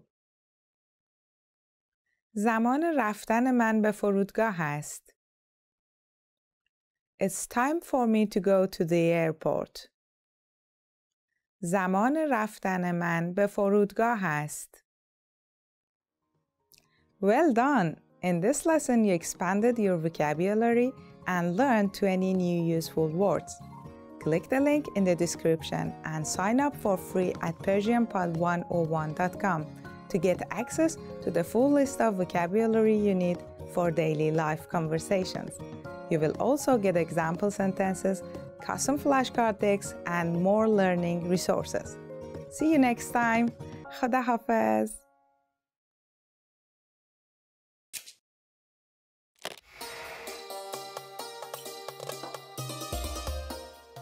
سلام به همگی. من آنیتا هستم. در ایران سال جدید از اول بهار یا 20 مارچ شروع می شود. همزمان با بیدار شدن طبیعت از خواب زمستانی و رویدن دوباره آن، سال جدید نیز آغاز شده و انگار روزی نو از راه می رسد. به همین دلیل به آغاز سال نو در ایران نوروز می گویند. در این درس یاد می گیرید که در نوروز همه افراد خانواده دور سفره 7 سین جمع شده به تبریک سال نو، شادی، صرف غذا و استراحت می پردازند. آیا می دانید که اولین شام یا ناهار نوروز در ایران معمولاً چیست؟ جواب را در آخر این ویدیو به شما نشان خواهیم داد. فعالیت‌های نوروزی در واقع مدت‌ها پیش از عید آغاز می شوند. یکی از این فعالیت‌ها خانه تکانی است که با نزدیک شدن به سال جدید شور و شوق آن در میان مردم اوج می‌گیرد. در هر خانه‌ای اعضای خانواده شروع به نظافت، شستشو و مرتب کردن اطراف محل زندگی خود می‌شوند تا برای عید ظاهری تمیز و آراسته داشته باشند. به این اعمال خانه تکانی گفته می‌شود که به معنی تکاندن و زدودن گرد و غبار از خانه می باشد. سپس همگی با پوشیدن لباسهای نو و یا تر و تمیز به انتظار تحویل سال جدید می نشینند. با شنیدن اسم نوروز به یاد سفره 7 سین می افتیم. سفره 7 سین عبارت است از مجموعه‌ای از اشیا و خوردنی هایی که روی میز یا پارچه‌ای می چینند و همگی با حرف سین از الفبای فارسی شروع می شوند. این اشیا که هر کدام نشانگر مفاهیم خاصی مانند خیر و برکت هستند، معمولاً عبارتند از سنجد، سیب، سبزه، سمنو، سیر، سرکه، سماق و سکه. آینه، شمع، ماهی قرمز، تخم مرغ رنگی و کتاب دیوان حافظ نیز از دیگر تزیینات سفره 7 سین می باشند.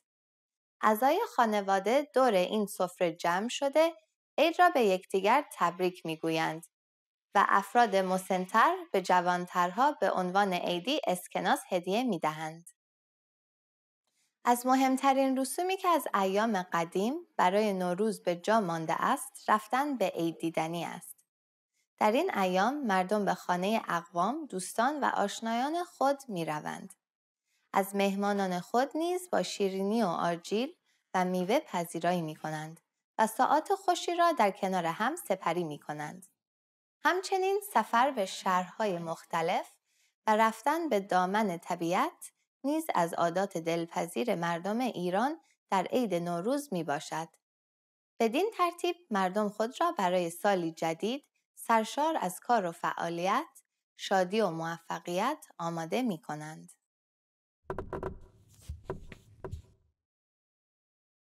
آیا می دانستید که برای نوروز نیز شخصیتی شبیه به بابا نوئل وجود دارد با نام عمو نوروز؟ او نیز پیرمرد ریشدار مهربانی است که آمدن سال نو را به مردم خبر می دهد. شخصیت دیگری نیز با نام حاجی فیروز با چهره سیاه شده و لباسهای قرمز و طبل کوچکی در دست در خیابانها به رقص و آواز و شیرینکاری پرداخته مردم را سرگرم می کند. و حالا جواب سوال اخیر را به شما می دهم. اولین غذای سال نو در ایران معمولاً سبزی پلو با ماهی است. دلیل رواج این غذا آرزوی سرسبزی و زایش طبیعت، برکت برنج، جنب و جوش ماهی و نشانه شکرگزاری در سال جدید می باشد. این درس چطور بود؟ چیز جالبی یاد گرفتید؟ سال نو در کشور شما چطور برگزار می شود؟ نظر خود را برای ما به persianpod101.com ارسال کنید. به امید دیدار در درس بعدی.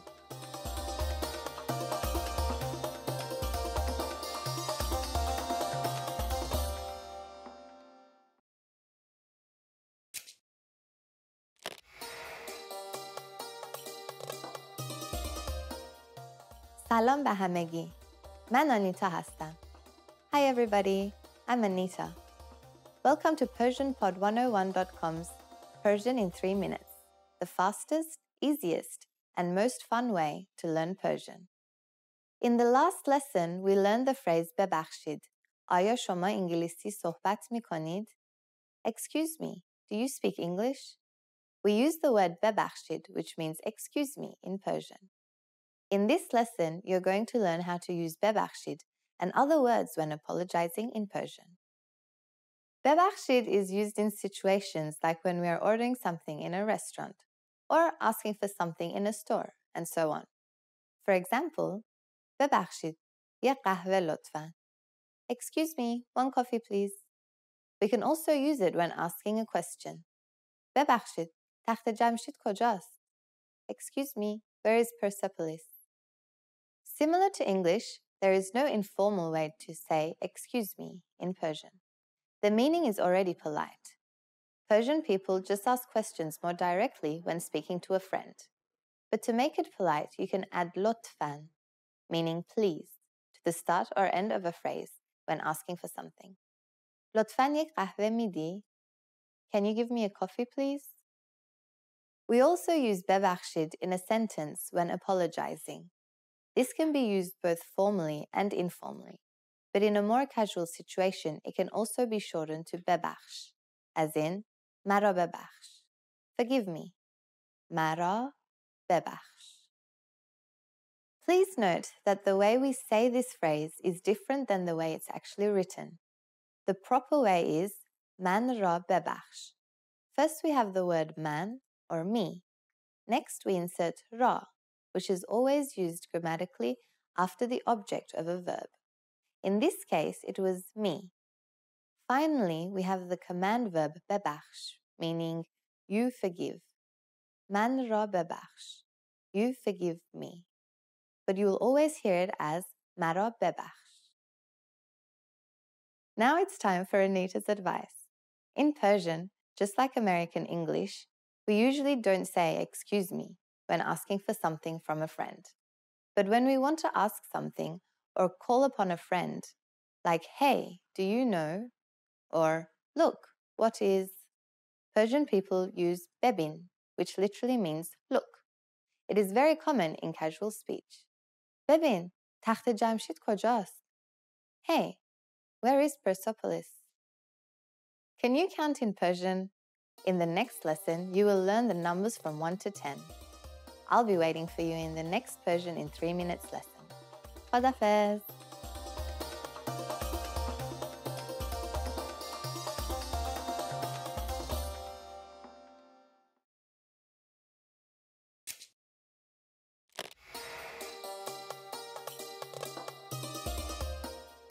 سلام به همگی. من آنیتا هستم. Hi everybody, I'm Anita. Welcome to PersianPod101.com's Persian in 3 minutes, the fastest, easiest, and most fun way to learn Persian. In the last lesson, we learned the numbers from 1 to 10. Have you forgotten? Here, I'll tell you again. 1, 2, 3, 4, 5, 6, 7, 8, 9, 10. And now, let's continue from 11. 11, 11, 12, 12, 13, 13, 14, 14,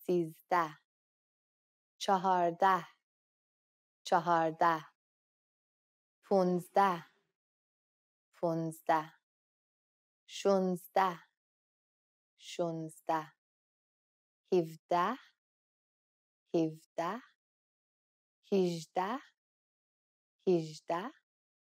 19, 19, and finally, we have beast. Beast. Okay, now repeat after me. I'll say the numbers and give you time to repeat each one. 11 12 13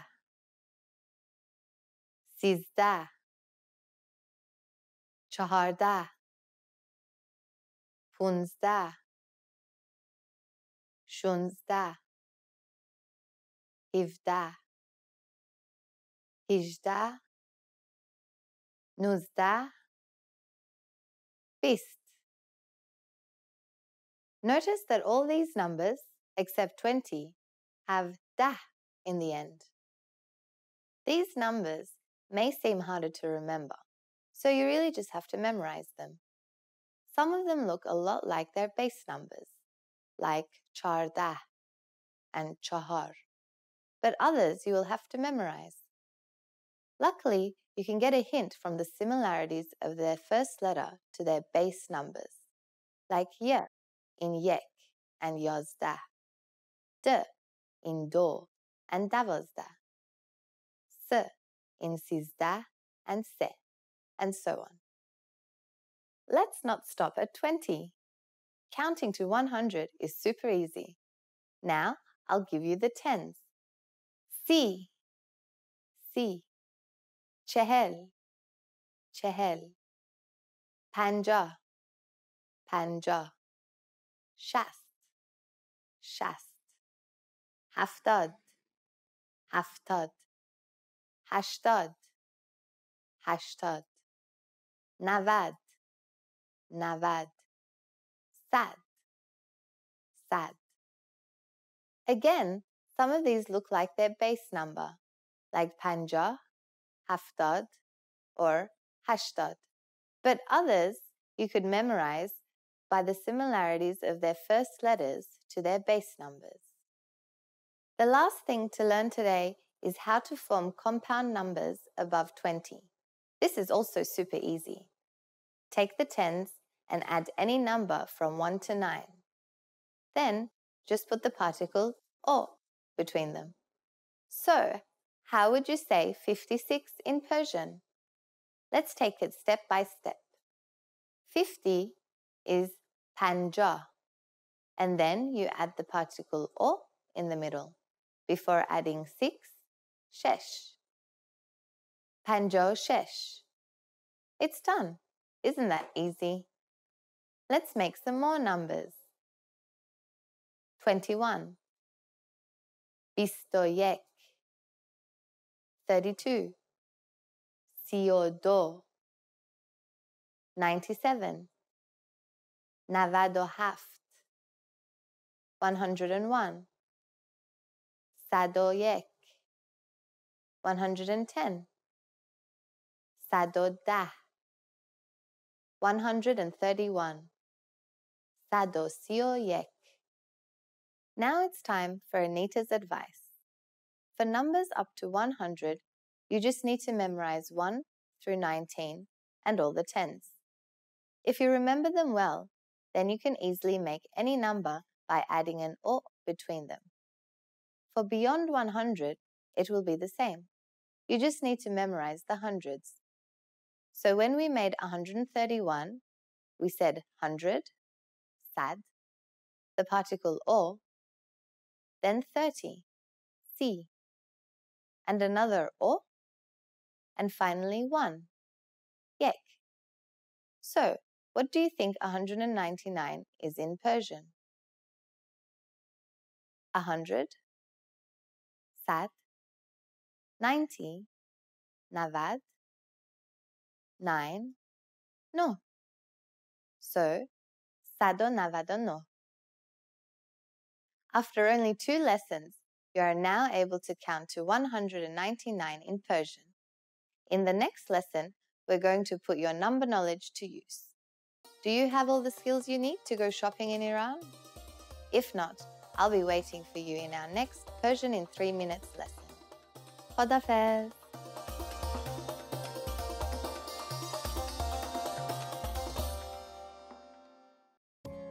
In this video, you will learn 20 of the most common words and phrases in Persian. Hi everybody, my name is Negar. Welcome to the 800 Core Persian Words and Phrases video series. This series will teach you the 800 most common words and phrases in Persian. But there is a twist. With each new lesson in this series, you will include the previous lessons at the end. So after you've learned the new words and phrases, stick around and review what you learned in previous lessons. Reviewing is one of the most important parts of learning a language. You can also get the full list right now at PersianPod101.com. Click the link in the description to access more example sentences, create your own flashcard deck, and finally master Persian. Okay, let's get started. First is Salam. Hello. Salam. Salam. Hello. الو. سلام. میتونم با آنا صحبت کنم؟ Hello. Can I speak to Anna? الو. سلام. میتونم با آنا صحبت کنم؟ ببخشید. Excuse me. ببخشید. ببخشید. Excuse me. ببخشید. ایستگاه قطار کجاست؟ Excuse me. Where is the train station? ببخشید. ایستگاه قطار کجاست؟ متاسفم. I'm sorry. متاسفم. متاسفم. I'm sorry. متاسفم. اون الان اینجا نیست. I'm sorry. He's not here right now. متاسفم. او الان اینجا نیست. شب بخیر. Good night. شب بخیر. شب بخیر. Good night. الان میرم. شب بخیر.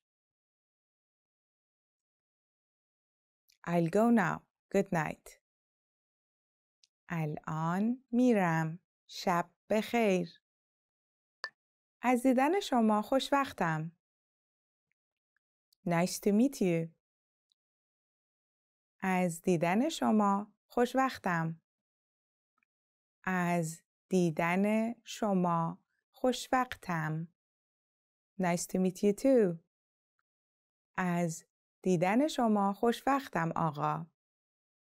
It's a pleasure to meet you, sir.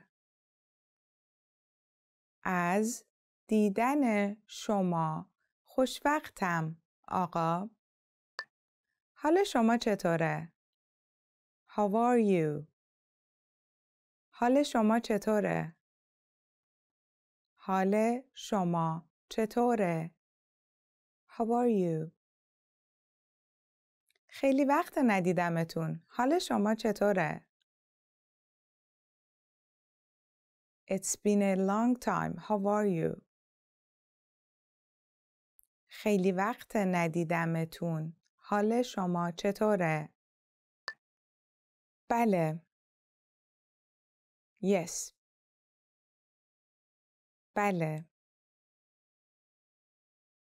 بله. Yes.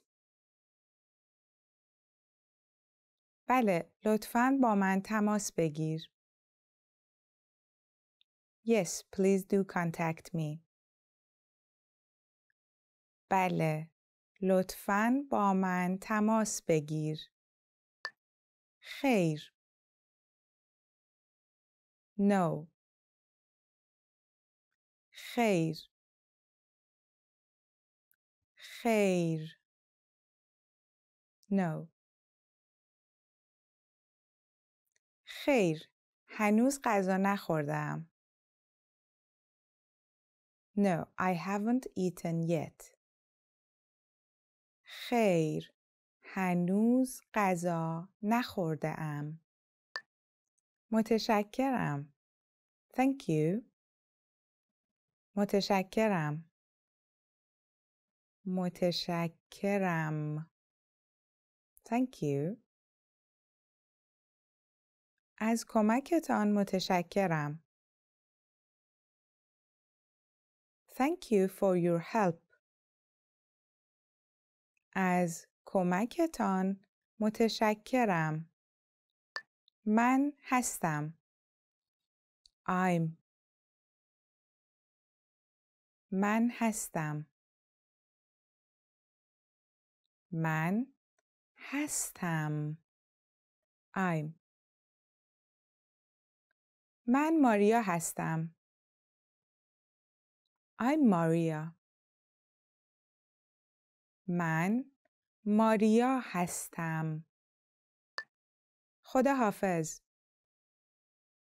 Goodbye. خدا حافظ. خدا حافظ. Goodbye. خدا حافظ. به زودی میبینمتون. Goodbye. See you soon.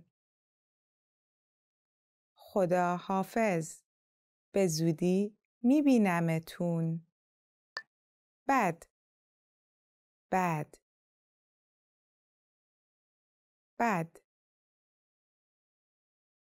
bad. bad. او یک پسر بد است. He is a bad boy. او یک پسر بد است. خوب. Good. خوب. خوب. Good. سبزیجات برای سلامتی شما خوب است. Vegetables are good for your health. سبزیجات برای سلامتی شما خوب است. زیبا. Pretty. زیبا. زیبا. Pretty. پیراهن شما خیلی زیبا است. Your dress is very pretty. پیراهن شما خیلی زیبا است. زشت. Ugly. زشت. زشت. Ugly. جوجه اردک زشت یک قوی زیبا شد. The ugly duckling became a beautiful swan. جوجه اردک زشت یک قوی زیبا شد. ساده easy ساده ساده easy فهمیدنش ساده است. It's easy to understand. فهمیدنش ساده است. سخت difficult سخت سخت difficult امتحان چهارشنبه سخت خواهد بود. Wednesday's test will be difficult. امتحان چهارشنبه سخت خواهد بود. نزدیک near نزدیک نزدیک near من نزدیک دانشگاه زندگی می کنم.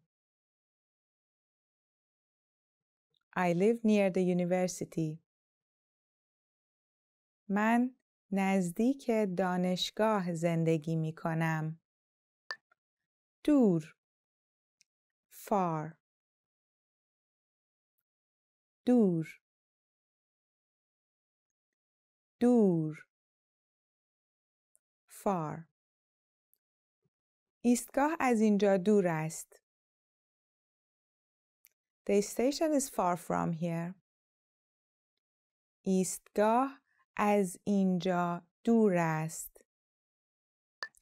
کوچک small کوچک کوچک small اتاق من خیلی کوچک است. My room is very small. اتاق من خیلی کوچک است. Well done! In this lesson you expanded your vocabulary and learned 20 new useful words. Click the link in the description and sign up for free at persianpod101.com to get access to the full list of vocabulary you need for daily life conversations. You will also get example sentences, custom flashcard decks, and more learning resources. See you next time. Khada Hafiz. Hi everyone! Do you know how to say I love you in Persian? In this lesson, you'll learn 3 different ways to say it. Let's start with how to express your feelings to your loved one. دوستتان دارم. دوستتان دارم. دوستتان دارم. Or if you want to explain those butterflies in your stomach, you can say من بهت علاقه دارم. من بهت علاقه دارم.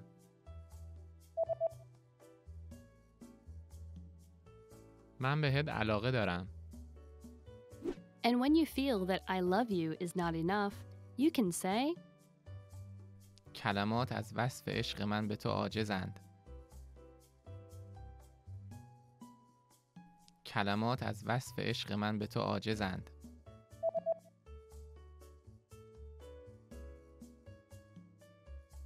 کلمات از وصف عشق من به تو عاجزند. You just learned 3 different ways to say I love you in Persian. And if you're interested in learning more, don't forget to download your free Romance and Love cheat sheet, which includes romantic words, compliments, and pickup lines. Check out the description below and go to PersianPod101.com now. See you next time! Hi everyone! Do you know how to say thank you in Persian? In this lesson, you'll learn 3 different ways to say it. Let's start with the easiest one. ممنونم.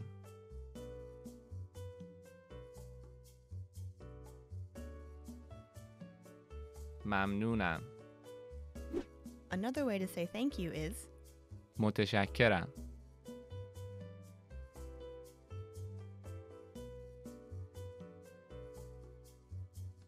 متشکرم. Finally, here's a third way to express your gratitude. مرسی.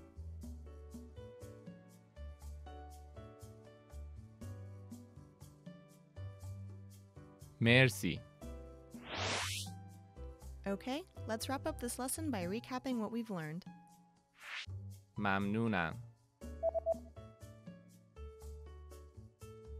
ممنونم. متشکرم. متشکرم.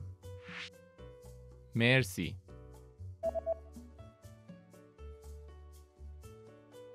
مرسی. Well done! You just learned 3 different ways to say thank you in Persian.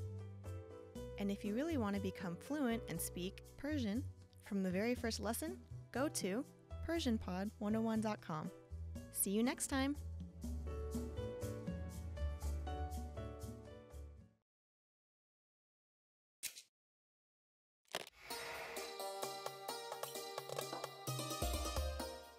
Welcome to PersianPod101.com's Persian in 3 minutes, the fastest, easiest, and most fun way to learn Persian.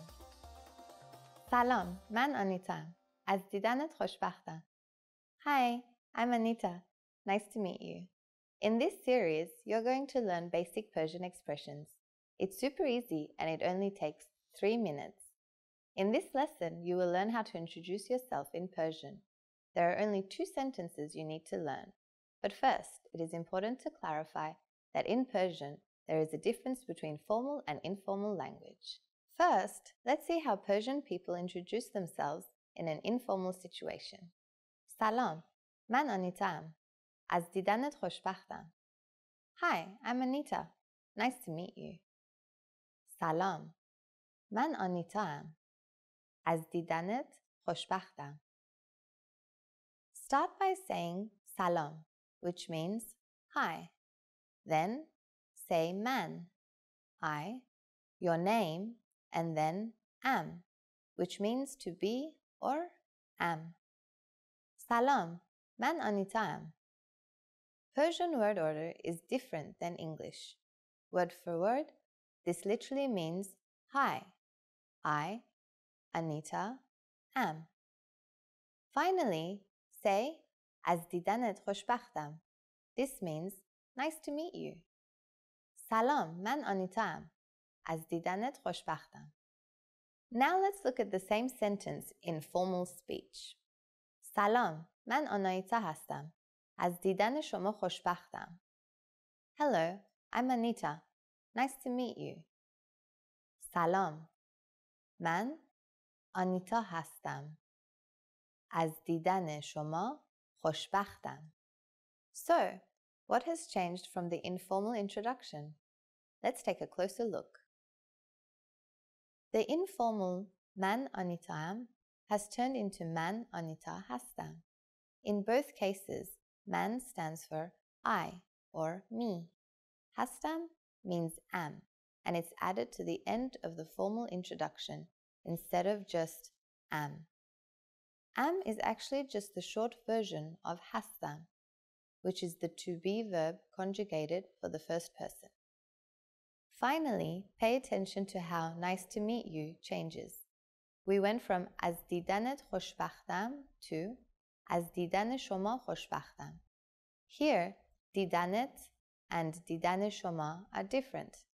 Didanet is used when speaking informally to only one person.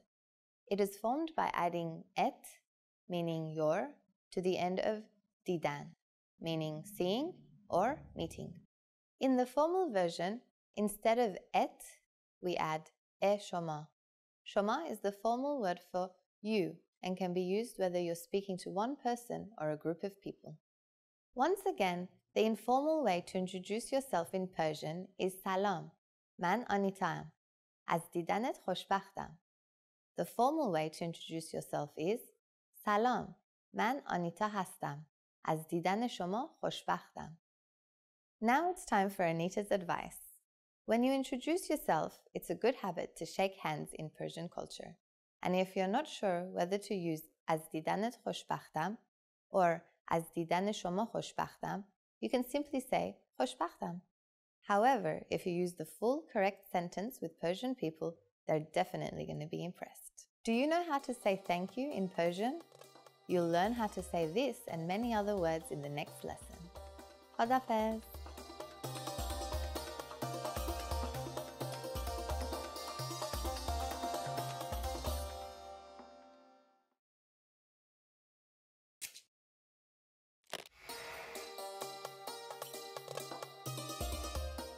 سلام به همگی.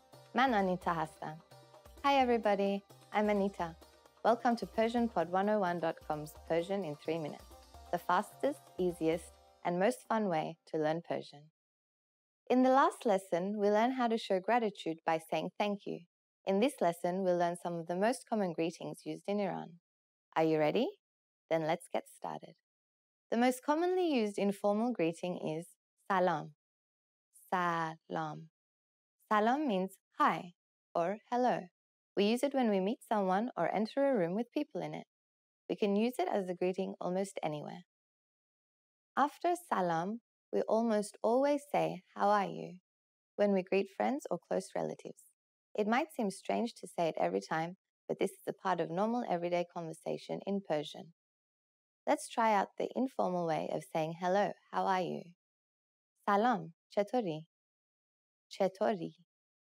The I in chetori makes this sentence second person. The formal way becomes slightly longer. Add hal shoma, which means your health. Salam, hal shoma chetore. Hal shoma chetore. Hal shoma chetore literally means how is your health. We use the word shoma, you, instead of saying chetori to make this more formal. Now, if you remember the first lesson, adding et to a word made it informal. Therefore, if you add et to hal instead of shoma, you make the whole sentence informal.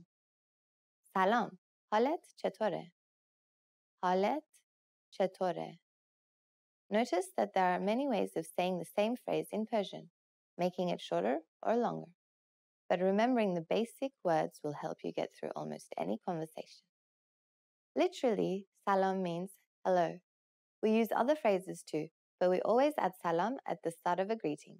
In the morning, we say salam, sob bekhair. Sob bekhair. Sob is Persian for morning, and bekhair means to be good. So it really means wishing you a good morning. In Persian, we don't say good afternoon or good evening very much. Good morning and good night are used more often. During the rest of the day, the most common greeting is just salam. Good night is shab bekhair. Shab bekhair. Notice that we didn't say salam before shab bekhair. That's because we don't say good night when we meet someone. It is only used when leaving. In Persian, there is only one word for saying goodbye, but there is a small difference between the formal and informal versions. Formal, khoda hafez. Khoda hafez. Informal, khoda fez. Khoda fez. Khoda hafez literally means may God protect you, but it is used to say goodbye. Now you have learned many different ways to greet people in Persian. Let's review them all one more time. When meeting friends or relatives, salam, chetori. Salam, halet chetore. When meeting a stranger, someone older, or someone we don't know well, salam, hal shoma chetore. To say good morning, salam, sob bekhair. To say good night, shab bekhair. When living in a formal situation, khoda hafez. When leaving in an informal situation, khoda fez. It's easy, isn't it? Now it's time for Anita's advice. In formal situations, Persian people of the same gender commonly greet each other by shaking hands. However, if we meet someone we are very friendly with, we hug and kiss each other on both cheeks. Don't be afraid to do this with your Persian friends. And don't be shocked when someone from the same gender tries to hug you or kiss your cheeks. It's perfectly normal. Remember that this is only if both people are the same gender. In Persian-speaking countries like Iran, You cannot shake hands or hug and kiss a person from the other gender in public. During the next lesson, we'll learn the meaning of the phrase İngilizce sohbet nemikonid. Do you already know what this means? I'll be looking forward to talking about it with you in our next Persian in 3 minutes lesson. Khadafez.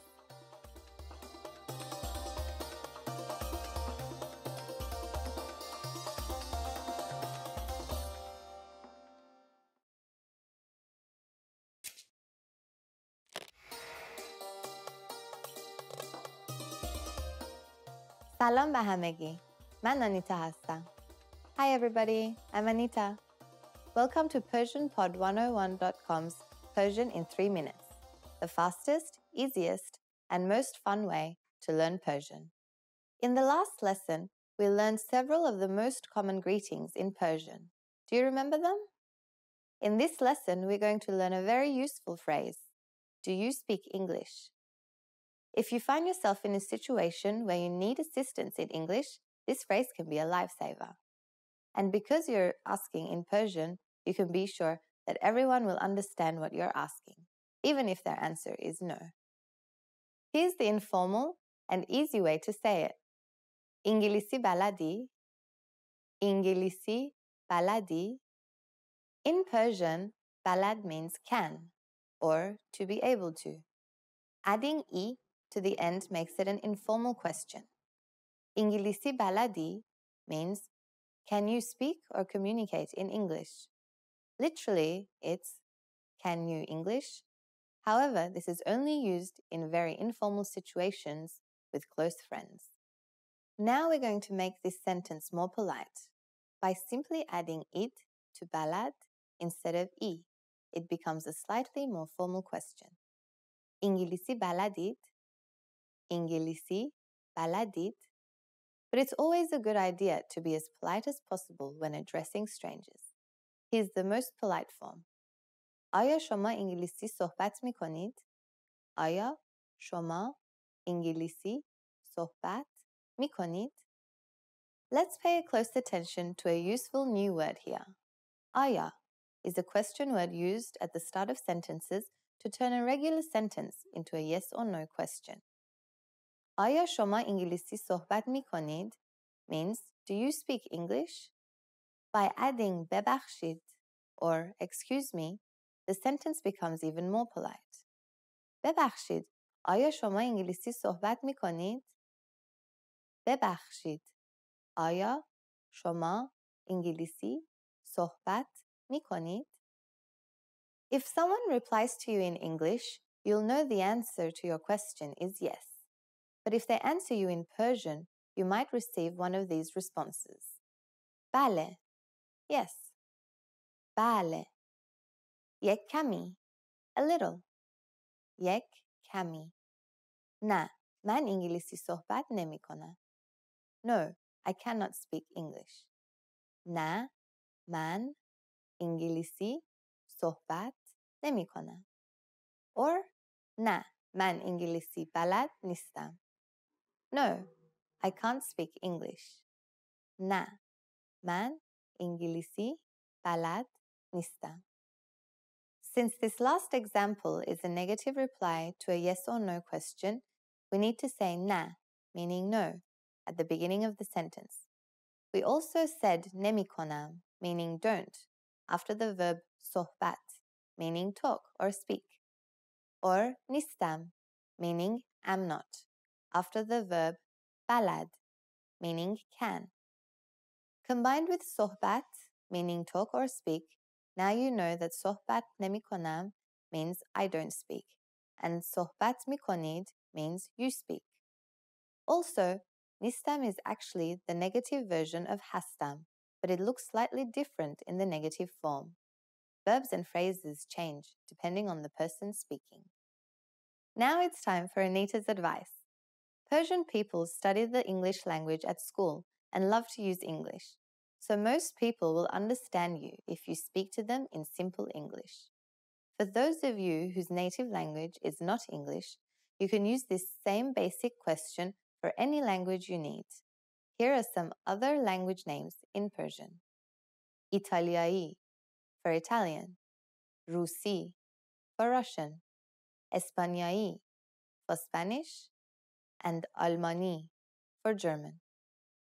In this lesson, we mentioned that the expression ببخشید means excuse me.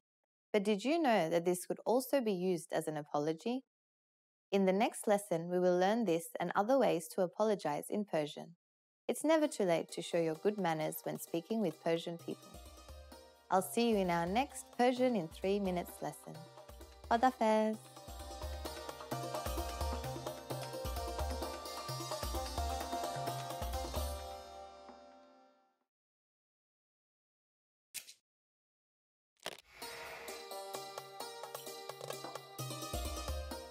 سلام به همگی. من آنیتا هستم. Hi everybody, I'm Anita. Welcome to PersianPod101.com's Persian in 3 minutes, the fastest, easiest, and most fun way to learn Persian. In the last lesson, we learned how to introduce ourselves in Persian.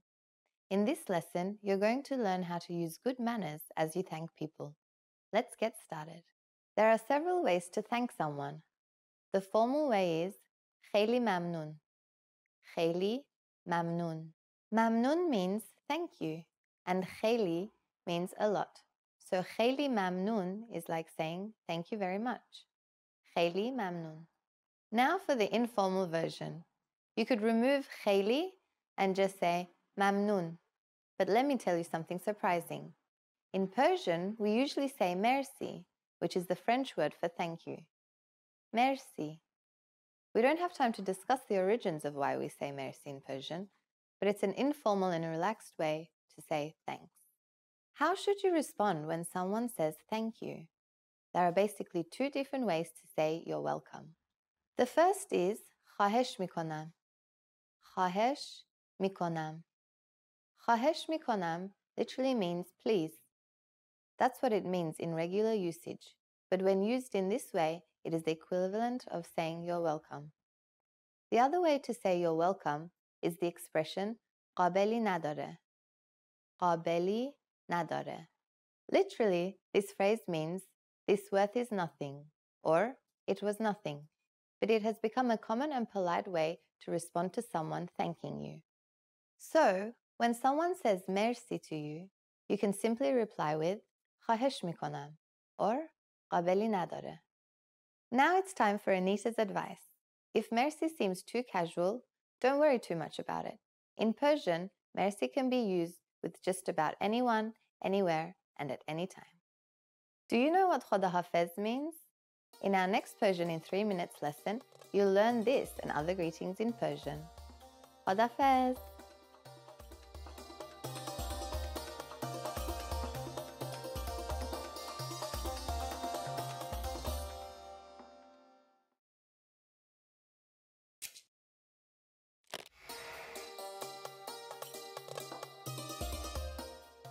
سلام به همگی.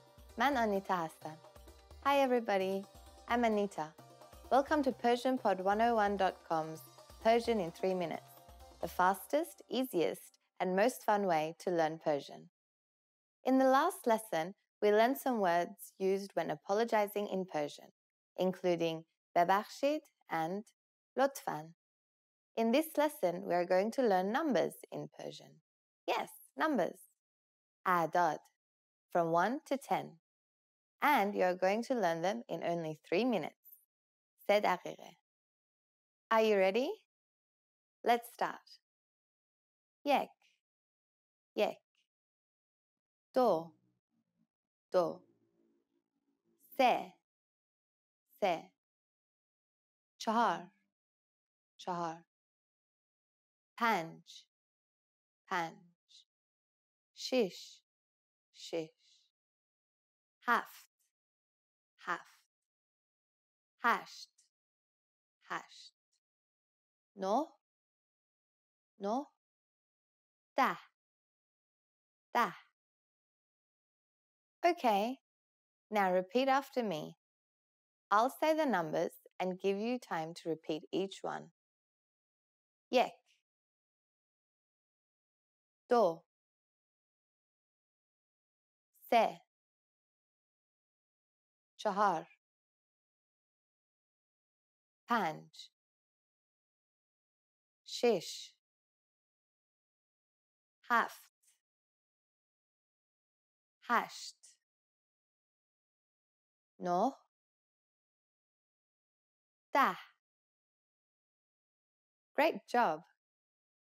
What is before yek? Do you know? It's صفر. صفر. You don't have any more excuses. You can give your friends your cell phone number in Persian. Let's try it together. We'll use the phrase شماره من, which means my number is. You say the numbers after that, and then finish by saying است. شماره من است. شماره من 0 9 1 2 3 3 8 7 4 5 است. Can you read it by yourself?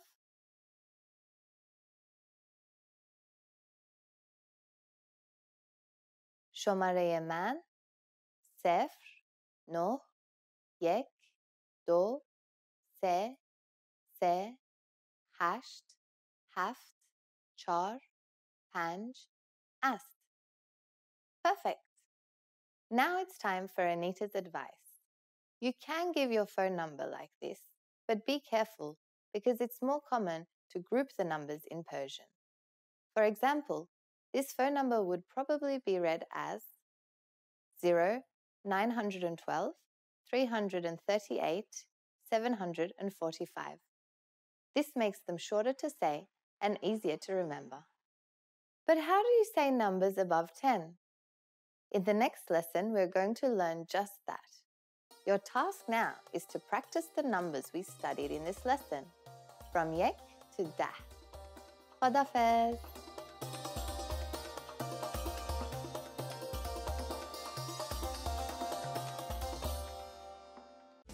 Want to speed up your language learning? Take your very first lesson with us. You'll start speaking in minutes and master real conversations. Sign up for your free lifetime account. Just click the link in the description.